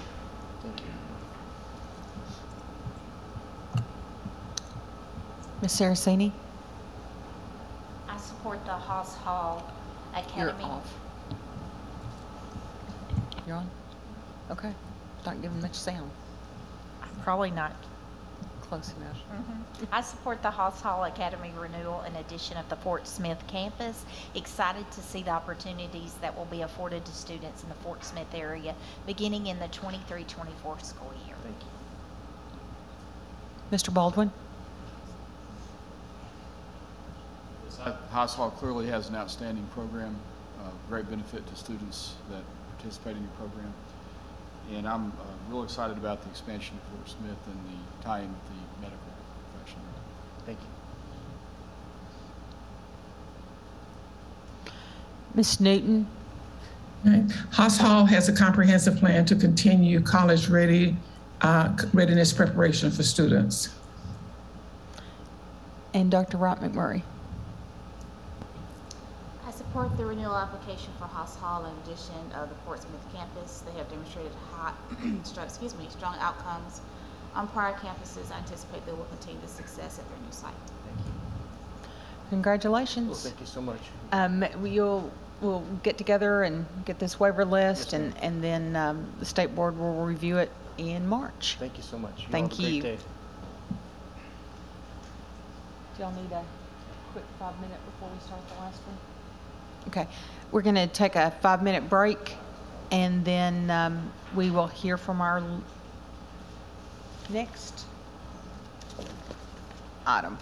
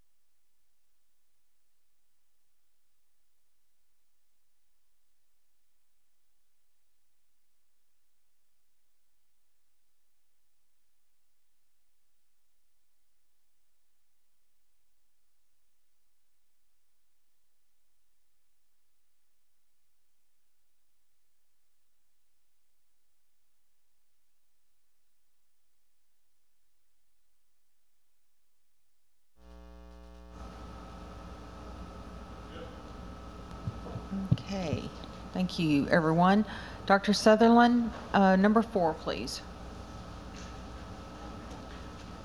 Matthew Sutherland, Coordinator for Standards and System Support, Interim Charter Director. The next item is actually an item that was tabled at the CAP meeting on 1/18/22. It is for the amendment is actually for a new location in Fort Smith. All right.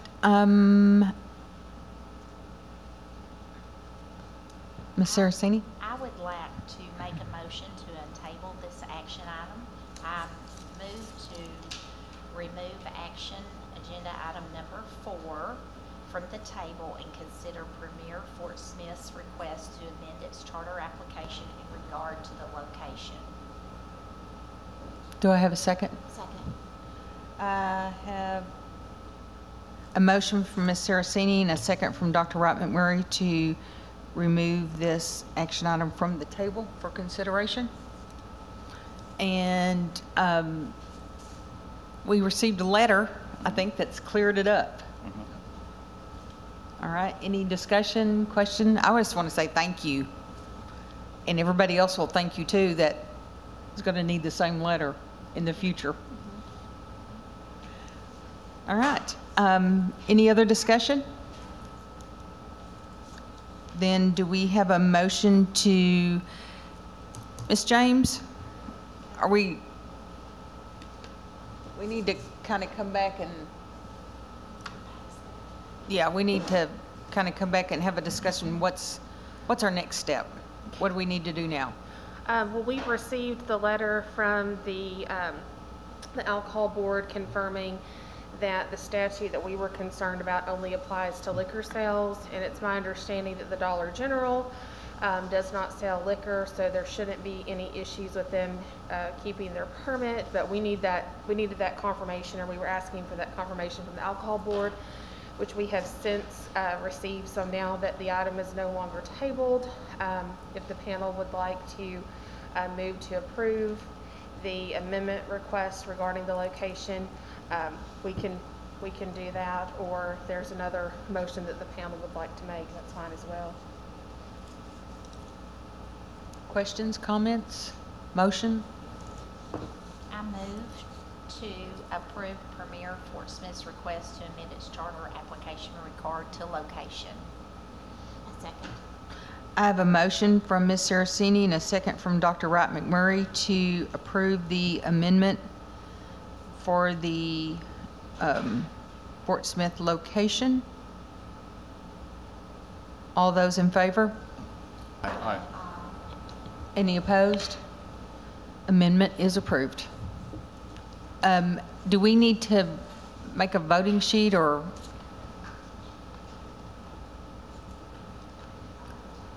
Or is that just cleanup? No, ma'am. I don't believe so. The charter was already approved. This was just a matter of amending the charter because the location will be within 1,000 feet of alcohol sales. So And I now we think have that- clarification of what all that means. Yes, we do. And so I think that we're good. We're good to move forward now. All right. Action item number 5, please. All right, Premier Little Rock amendment request. The charter is requesting to merge Premier High School Fort Smith charter with Premier High School Little Rock charter, add 2 satellite campuses, one in Jonesboro, Arkansas, and one in Texarkana, Arkansas, to the charter license, increase the enrollment cap to 600 for the Premier High School Little Rock charter to reflect the merger of the 2 charters and the additional campuses. Now, last night I received an email that actually alters this amendment request. I believe I sent that to all of you, so you should have that communication. But the amendment request now reads, to increase the enrollment cap to 600, to create a new district, Premier High Schools of Arkansas, to merge charters under the new district of Premier High School Little Rock and Premier High School Fort Smith, and to add an expansion campus in Texarkana. So Jonesboro has been taken out of the actual amendment request.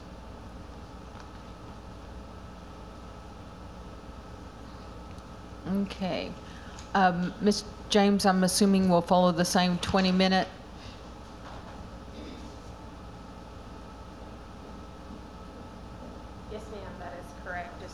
anyone who is going to speak on behalf of the school should be sworn in. Okay. All right. If you are speaking on behalf of Premier in general, if you will stand and raise your right hand.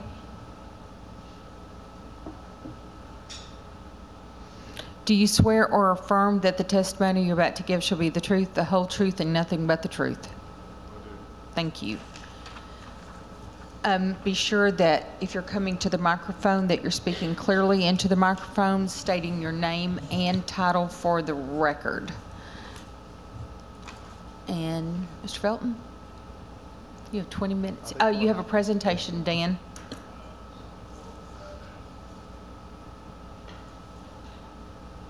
Good morning. My name is Dennis Feltz, and I serve as the State Director of Premier High Schools of Arkansas. I wanted to spend some time introducing my team that I have with me. Some are virtual and on site. I have Mr. James Taylor, who's our Chief Financial Officer for Responsive Education Solutions. I have Mr. Anthony Edwards, who's our Executive Vice President of School Expansion and Innovation.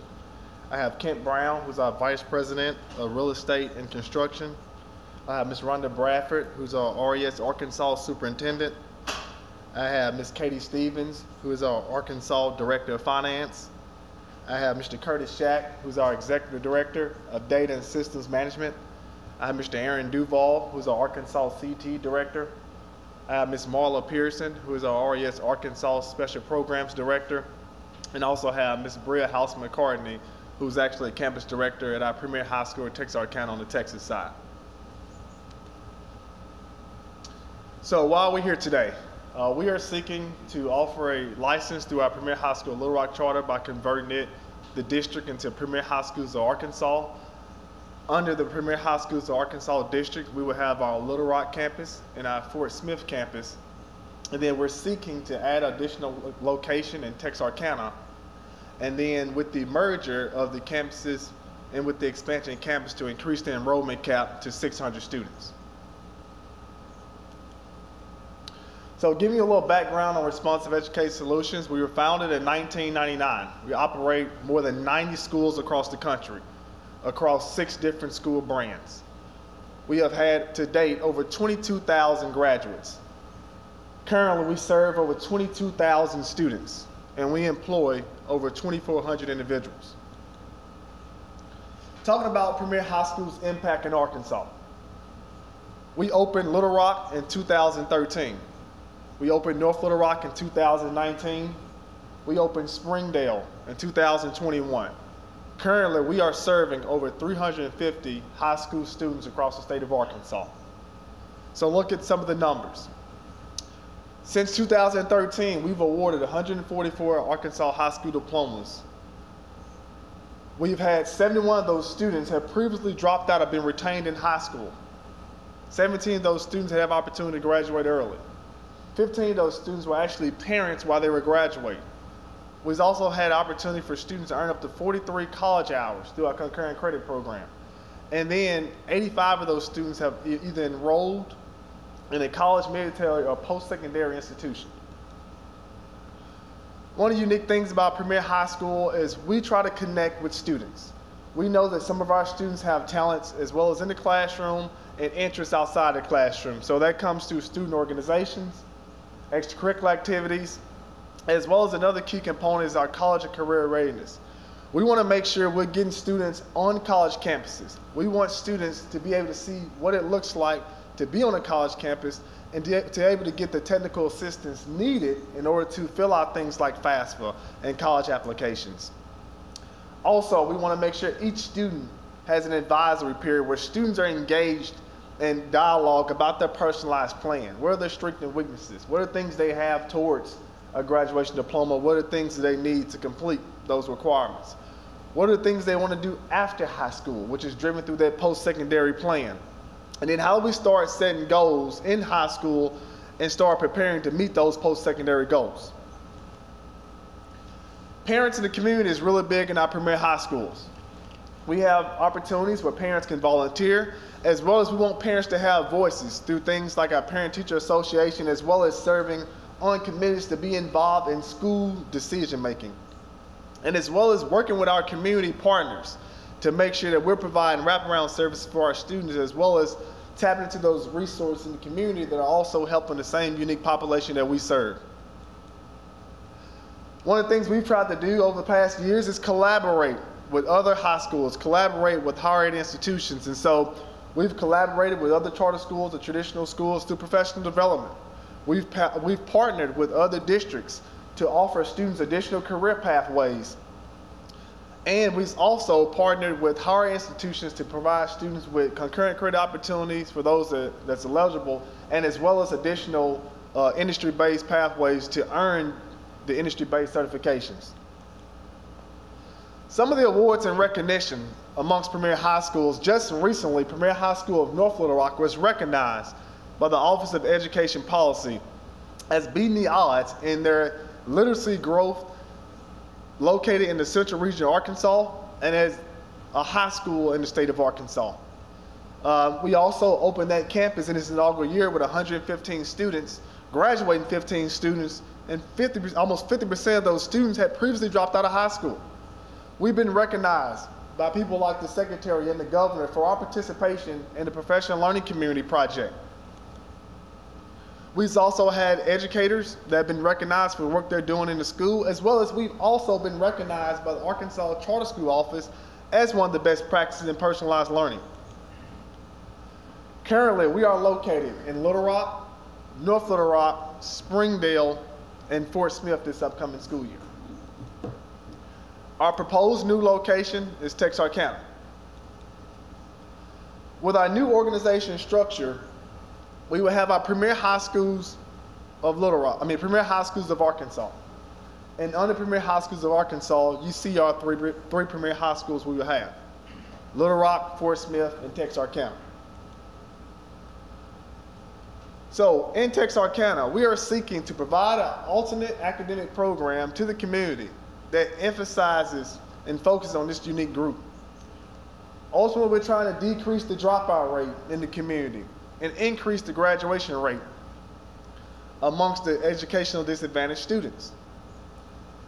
This is driven through local support, community support, as well as our mission and vision to replicate one of the best practices that have been identified by the state in personalized learning across the state to increase our capacity and impact on other high school students. Why Texarkana? In the 2020-2021 school year, 34% of the seniors that were anticipated to graduate in Texarkana did not graduate during this academic year. 66% of students that withdrew from the Texarkana, Arkansas school district decided to enroll in another school or a school out of state. Currently, we serve over 140 students in our Premier High School in Texarkana on the Texas side. We have families and students in the community who are seeking guardians on the Texas side to engage in this education entity. In Texarkana, we will continue to provide our mission by providing hope to students through a caring, master-based learning environment where we're promoting a free society and cultivating moral and academic excellence. So who will we serve in Texarkana? Students who are seeking a smaller, personalized learning environment. The disengaged student, the student who's employed full-time, the student who's at risk of dropping out of high school or who has dropped out of high school. These same students are dealing with attendance and truancy issues in a traditional school.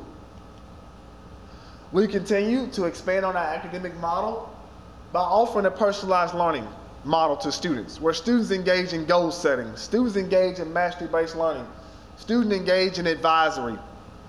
Students are assigned personalized coaches and exposed to high-quality instruction. We want to continue to offer a myriad of instructional strategies to meet individual student needs. It may come through direct instruction, independent instruction, accelerated instruction, and connected instruction. We want to continue to support our school leadership as well as the teachers and staff we have employed in the school. That comes through job-embedded coaching. We want to make sure that our teachers are getting instructional feedback. We want to make sure that our novice teachers are getting the appropriate mentoring and guidance. We want to make sure our staff is engaged in professional growth plans And they have opportunities to attend national, state, and local conferences, as well as the district team and the national team you heard me talk about. Provide adequate support from the district level and the national level. And as well as continue to operate as a professional learning community, where all individuals in the school are working towards mutual goals, and there's mutual accountability towards those goals that we're working towards. So talking about a day in the life of a Premier High School Texarkana student or Premier High School student. Students are engaged in advisory, where they're checking in with their advisory and setting their goals and looking at their progress. Students are also engaged in small group instruction, one-on-one tutorial, whole group tutorial, project-based learning. Also, some students are engaged in career pathways. So our juniors and seniors that only need a few credits to graduate, we want them going to school for half a day. We want them to immediately start working towards those post-secondary goals. That way, when they leave high school, they have a high school diploma and a certification ready to enter the workforce.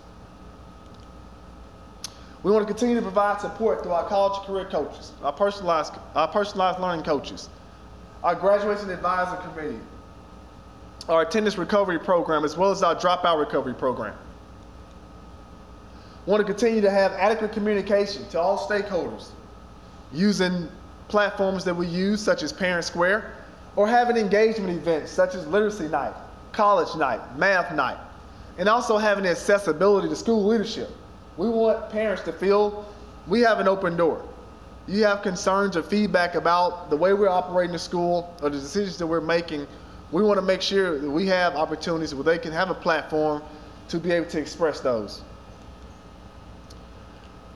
Another key feature of the school is we care about the morals and values of our students as well. We want to produce good citizens in Arkansas, as well as high school graduates. So we get students engaged in programs like Pizza with a Professional, which we're inviting community members into the school to engage in conversation with our students about the things it takes to accomplish, to get into their career, their pathways, the perseverance, the resilience that it took to be able to accomplish their goals. We want to continue to promote as much as we can student life and getting students involved in the community, getting students involved in extracurricular activities, and as well as recognizing the small wins. We've learned with our premier high schools that it's very important with our population that we serve to make sure that we're taking advantage of the small wins and constantly reminding students of the things that are important and recognizing their success for them and their families. We want to continue to offer students CTE certifications. So we plan to partner with the University of Arkansas Hope at Texarkana. We want to equip the school with mobile science labs. We want to make sure that students can get opportunities to engage in things like welding, medical professions, diesel technology, and then also a chance to get certifications like your OSHA 10, your pharmacy tech, your forklift operator certifications to be able to have them better equipped to enter the workforce. I previously talked about our partnership. We're very excited about the partnership we're going to have with the University of Arkansas Hope at Texarkana. They're offering several one-year industry-based pathways in which our students will be able to actively engage in every day on their campus. So why CTE industry-based certifications? As we talk to community members, as we talk to business leaders, as we talk to employers, we're finding out there is a strain and a demand in some of these fields and a lack of qualified individuals. As you can see the numbers in this presentation, that we have opportunities for students to earn a certification and enter workforce making a decent living. We're not here to argue that college is not for everyone. We just know, based on historical data, everybody's not going to college. So we want to make sure that we're providing alternate options for our students as well in the event that they don't want to go directly into college after high school. We even see it supported by research, even in Arkansas. Students who complete a CTE program were 21 percentage points more likely to graduate high school than their peers. So it goes hand in hand with our efforts for dropout recovery. So looking at our potential partnership, we're seeking to partner with the local high schools to try to identify this group that's fallen through the cracks, to identify these students that are walking the streets of Texarkana. We've been meeting with the juvenile justice probation officer, the juvenile detention center, to talk about some of these issues and the trends they're seeing in the community in Texarkana and how we can work together to address those. Partners, we're looking into partnering with the Texarkana School District. We're looking into partnering with the local education co-ops to provide resources and professional development, as well as those youth intervention programs and agencies that's in the community targeting this unique group already. As we spent time in the community, I've shared with you all as well today some letters of support from various members of the community that represent higher ed institutions, that represent parents, that represent community leaders, as well as business leaders in the community. Most importantly, we like to think when it comes to premier high schools, a lot of times we are the voice of the unheard, the unspoken. And we want to be an advocacy for parents and community members that are looking for a choice. From the federal and state support, Responsive Education Solutions has received over $3 million to expand its premier high schools in Arkansas in opportunity zones. RES Arkansas has received over $2 million in state CSP funds to open premier high schools across Arkansas. First year in Arkansas, we graduated 10 high school students. Last year, we awarded more than 40 high school diplomas from students who otherwise wouldn't have a high school diploma. And to date, we've awarded more than 140 high school diplomas to Arkansas high school students. Once again, we are here today asking to convert the district to premier high schools of Arkansas, to merge Little Rock and Fort Smith under that district, to expand to Texarkana this upcoming school year, and to increase our enrollment cap to reflect those mergers and expansion to 600. At Premier High School, we'll continue to keep students in the center and the priority of everything we're doing. And we continue to be responsive to the needs of the communities in Arkansas.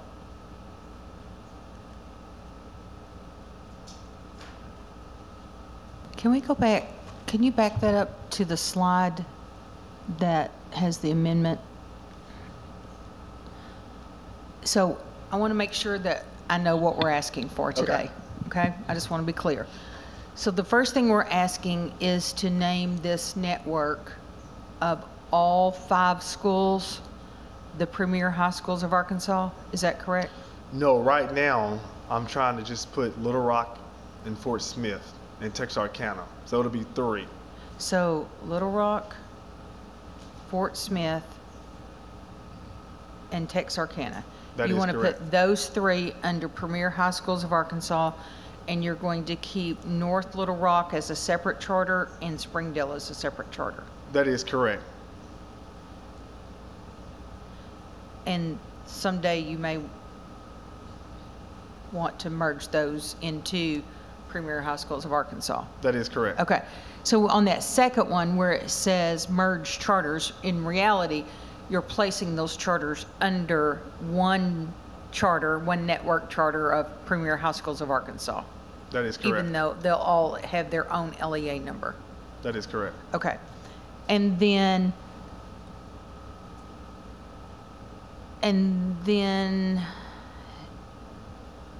the cap. So let me ask another question. So you would open Fort Smith August 22nd, That is correct. 2022. You would open Texarkana August 22nd, 2022. That is correct. Okay. And what is the cap of the Little Rock campus? The current cap is 250, And what is the cap for Fort Smith? 300. And so what are you requesting then for Texarkana? It will be encompassed in that 600. No, I need a number. Because if you're going to offer a lottery, you have to have a lottery for the number of positions at that school. So you're at, there's 250 in Little Rock, 300 seats in Fort Smith. How many seats are you going to have available at Texarkana? 75.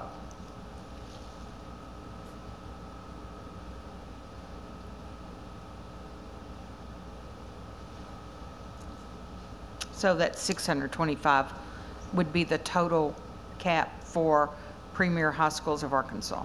That is correct. Okay.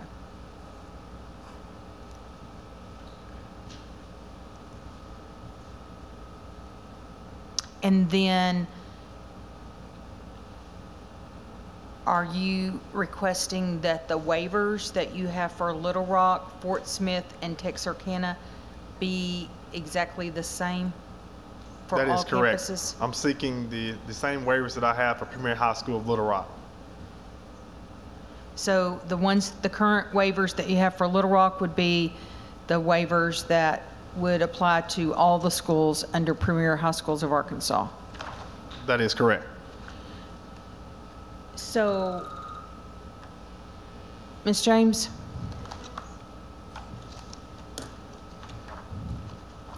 So the Little Rock campus is set to expire 6/30/23. Yes, ma'am. And if we approve all of this, would that then make all of those schools fall under a new 5-year timeline? That's a good question. Let me think on that for a second. Because I would assume that Fort Smith, when we gave them a new charter independently, that would have given them a 5-year, right? Right. So it would make sense then, and you would give that to Texarkana, and if you're going to put it all, package it all under Premier High Schools of Arkansas, that the Little Rock would extend to be in alignment. Tripp, am I right? That's my understanding. Okay. Okay. That's a lot to wrap. And when does Little Rock expire? Little Rock expires 2023. So they would be coming up for renewal very soon. Right. So in this package, it just kind of shifts them all over and packages them all together. Yes, I think that we need them to all be on the same timeline.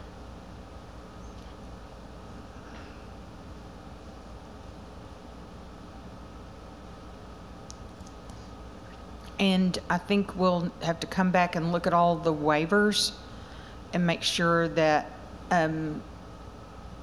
since Little Rock was approved, there have been legislative meetings, there's new standards, there's new rules, there's a lot of those things that we'll need to come back and just review again very carefully. Tell us about your location for Texarkana. So we found a location, I think it's listed in your packet as well, 3216 State Line Avenue. We feel like the location meets our checklist as far as making sure students are safe, making sure the location is accessible, making sure it's within our budget as well, and an opportunity to be located where we anticipate our target population to be able to receive the education option. And Texas residents will not be attending this school That is correct. because there's another one a few feet away on the other side of the line? That is correct. Arkansas is pretty pumped about it as I've talked to the community. Dr. Wright McMurray, do you have additional questions? Not right now, I don't have any questions, but I do have some comments. Yes. I do appreciate you guys working to make those connections between UACC Hope, Texarkana, and providing those opportunities for students to make those connections. And then also I noticed that you guys are focusing on one of your certifications being the Work Keys assessment. So I guess that is a little bit of a question. Is that done through the workforce services centers, or how is that done for your students that are on the Premier campus that are taking the Work Keys assessment, sitting for the career readiness certification? As far as the work keys goes on campus, but the ones I'm primarily talking about were the ones offered through the higher ed institutions. So they kind of facilitate the testing and all those things. And one of the things that me and Mr. Duval try to do is when we engage in these conversations, we care about quality as well. I mean, we want to hear about, you have X amount of students enrolled in these programs, but what is your actually passing rate of students? And so we're trying to make sure we're partnering with institutions to have high completion rates, because we don't want students just necessarily doing the pathway. We really want them to pass the assessment to get that proficiency. Thank you. Okay. Ms. Newton, do you have questions or comments? No. Mr. Baldwin? It's just one. I'm curious about the plan to merge Little Rock, Fort Smith and Texarkana, and then not to merge Springdale and North Little Rock. So just explain your thoughts. So Springdale and North Little Rock, I wrote open enrollment application for those schools. At the same time, I actually wrote a CSP grant application. In my application to the CSP office, I did indicate I would open these campuses up separately as separate open enrollment charters. And so to make sure I'm staying within the rules of the CSP and I'm upholding my promise to the office and the grantee, then until those grants expire, I will not consolidate them. But that's the only reason why. Dr. Flowers? Questions or comments? Thank you for your presentation. Thank you. All right, Mr. Felton. This amendment request does not include a digital learning plan that would extend for the full amount of time to meet these 3 schools. So I think to have a clean pathway, we'll need to do a digital learning plan and bring it through the process, and that way there will be no confusions. Also, in standards for accreditation, you're flagging for business manager, and so we were wondering about why that you have a business manager. Is the business manager a hiree of the CMO, or because they're not showing up in e-school as a business manager?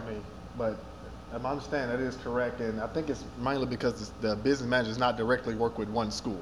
Right, but they're not entered into e-school or into e-finance as the business manager. So, because I think they're probably an employee of the CMO. Is that correct? Yes, that's correct. So you need a waiver of, I didn't write down the rule, the standard.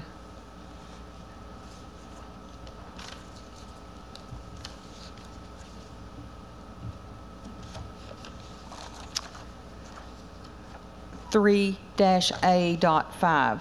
Each public school district shall employ a general business manager responsible for the physical operations of the school district. So you don't have one in e-finance, so it's flagging. So you actually, Ms. James, am I correct? He needs this waiver because that person is employed by the CMO?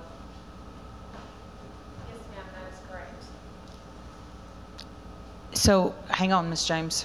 So today, if we were to approve that and say that's okay for Premier High Schools of Arkansas to cover Little Rock, Fort Smith, and Texarkana, Yes, ma'am. can he also make that request today for North Little Rock and Springdale?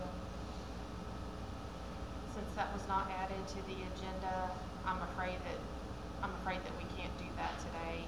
But if you wanted to add the waiver request for what we're here on today. As an amendment for the other 2 campuses? Yes, yes, ma'am. Okay. So, Mr. Walter, do you have comments? Yes, brief one. Thank you, Madam Chair, members of the panel, Trip Walter, Staff Attorney, APSRC. I guess the only thing I wanted to make sure is I know there was a new change made to the law this year, effective this year as a business manager. So I don't know how that impacts standards, if there would need to be a waiver. I mean, now it doesn't have to be an employee of the school. I don't know how that impacts the entering of that, so to speak. I wouldn't think that would be a problem now from that end. Usually in standards, if we have on record that it's a part of the CMO and there's a CMO contract or something, people want to enter just a statement, hey, Joe's my business manager, and that's not documentation. So we just need to make sure that there's either a waiver or thorough documentation to be able to have something that meets the law on that standard. Okay. So do you want us to table, do you want us to just wait on that and come back when he comes back with everything else and do it at that time? Well, I guess what I'm saying is I mean, I'm assuming you have the documentation from the Stevens, everything that could be provided. I mean, Okay. Yeah. And I think that might be the easier, perhaps, way to handle it. Okay. Because and I guess I'm thinking too, it may not be specifically relevant for this, but I think it kind of threads the needle with the new law that they're in compliance with that. Well, if we're putting it all together under Premier High Schools of Arkansas, we just want to make sure they've got the district things put together as well. Yes, ma'am. Okay, so we have Premier High Schools of Arkansas as the overarching LEA, and then 3 schools underneath with the LEA: Little Rock, Fort Smith, Texarkana. 250 students cap at Little Rock, 300 at Fort Smith, 75 at Texarkana, for a cap of 625 students, with the same waivers at each school under that umbrella of Premier High Schools of Arkansas, and the same. This approval would give a 5-year extension, so that's 22, that would be 23, 24, 25, 26, 27. Is that correct? Okay. Now we've got the facts. Dr. Flowers, do you have any additional questions? Mr. Baldwin? Dr. Wright McMurray? Ms. Newton? No. All right, I'll accept a motion. I move approval of the amendment request for Premier Charter. Get a little closer to the microphone, Sorry. please. I move approval of the amendment request. Second. All right, I have a motion by Dr. Wright McMurray and a second by Mr. Baldwin to approve the amendment request as discussed and summarized. All those in favor? Aye. Aye. Any opposed? Motion passes.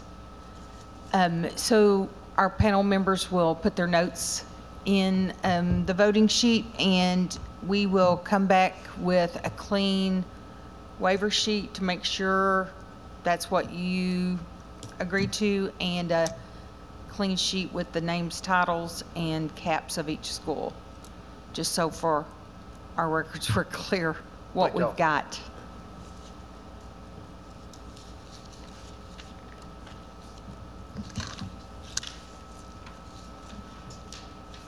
And then don't forget, you'll come back with a digital learning plan if you plan to continue that. I will.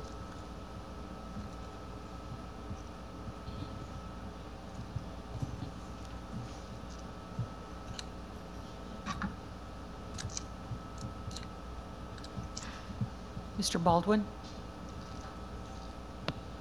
Yes, I support the application and vote in favor of it as presented with the, I guess, the change in the voting cap of students to 625. Dr. Flowers? Vote to approve the merger of Premier High School Fort Smith Charter and Premier High School Little Rock Charter, the addition of a satellite campus in Texarkana, and to increase the enrollment cap to 625. I look forward to hearing about your continued efforts to support the needs of students that may be educationally disengaged in that region of our state. Dr. Wright McMurray? I voted for the amendment. I support the amendment request. I'm excited about the opportunities for students to complete their education and pursue CT programs of study at UACC Hope Texarkana. Ms. Newton? I voted in favor of the motion. The need for this focus of charter has been demonstrated in an example by the success of others. Congratulations. Thank y'all. And as I said, we'll get those documents cleaned up, let you review before we put them on the state board agenda for March to make sure we're accurate and clean. Sounds good. Panel members, do we have any other business? Then I'll accept a motion to adjourn. So moved. Second. I have a motion by Dr. Wright McMurray to adjourn and a second by Mr. Baldwin. All those in favor? Aye. Okay. All right, meeting is adjourned. Thank you, everyone.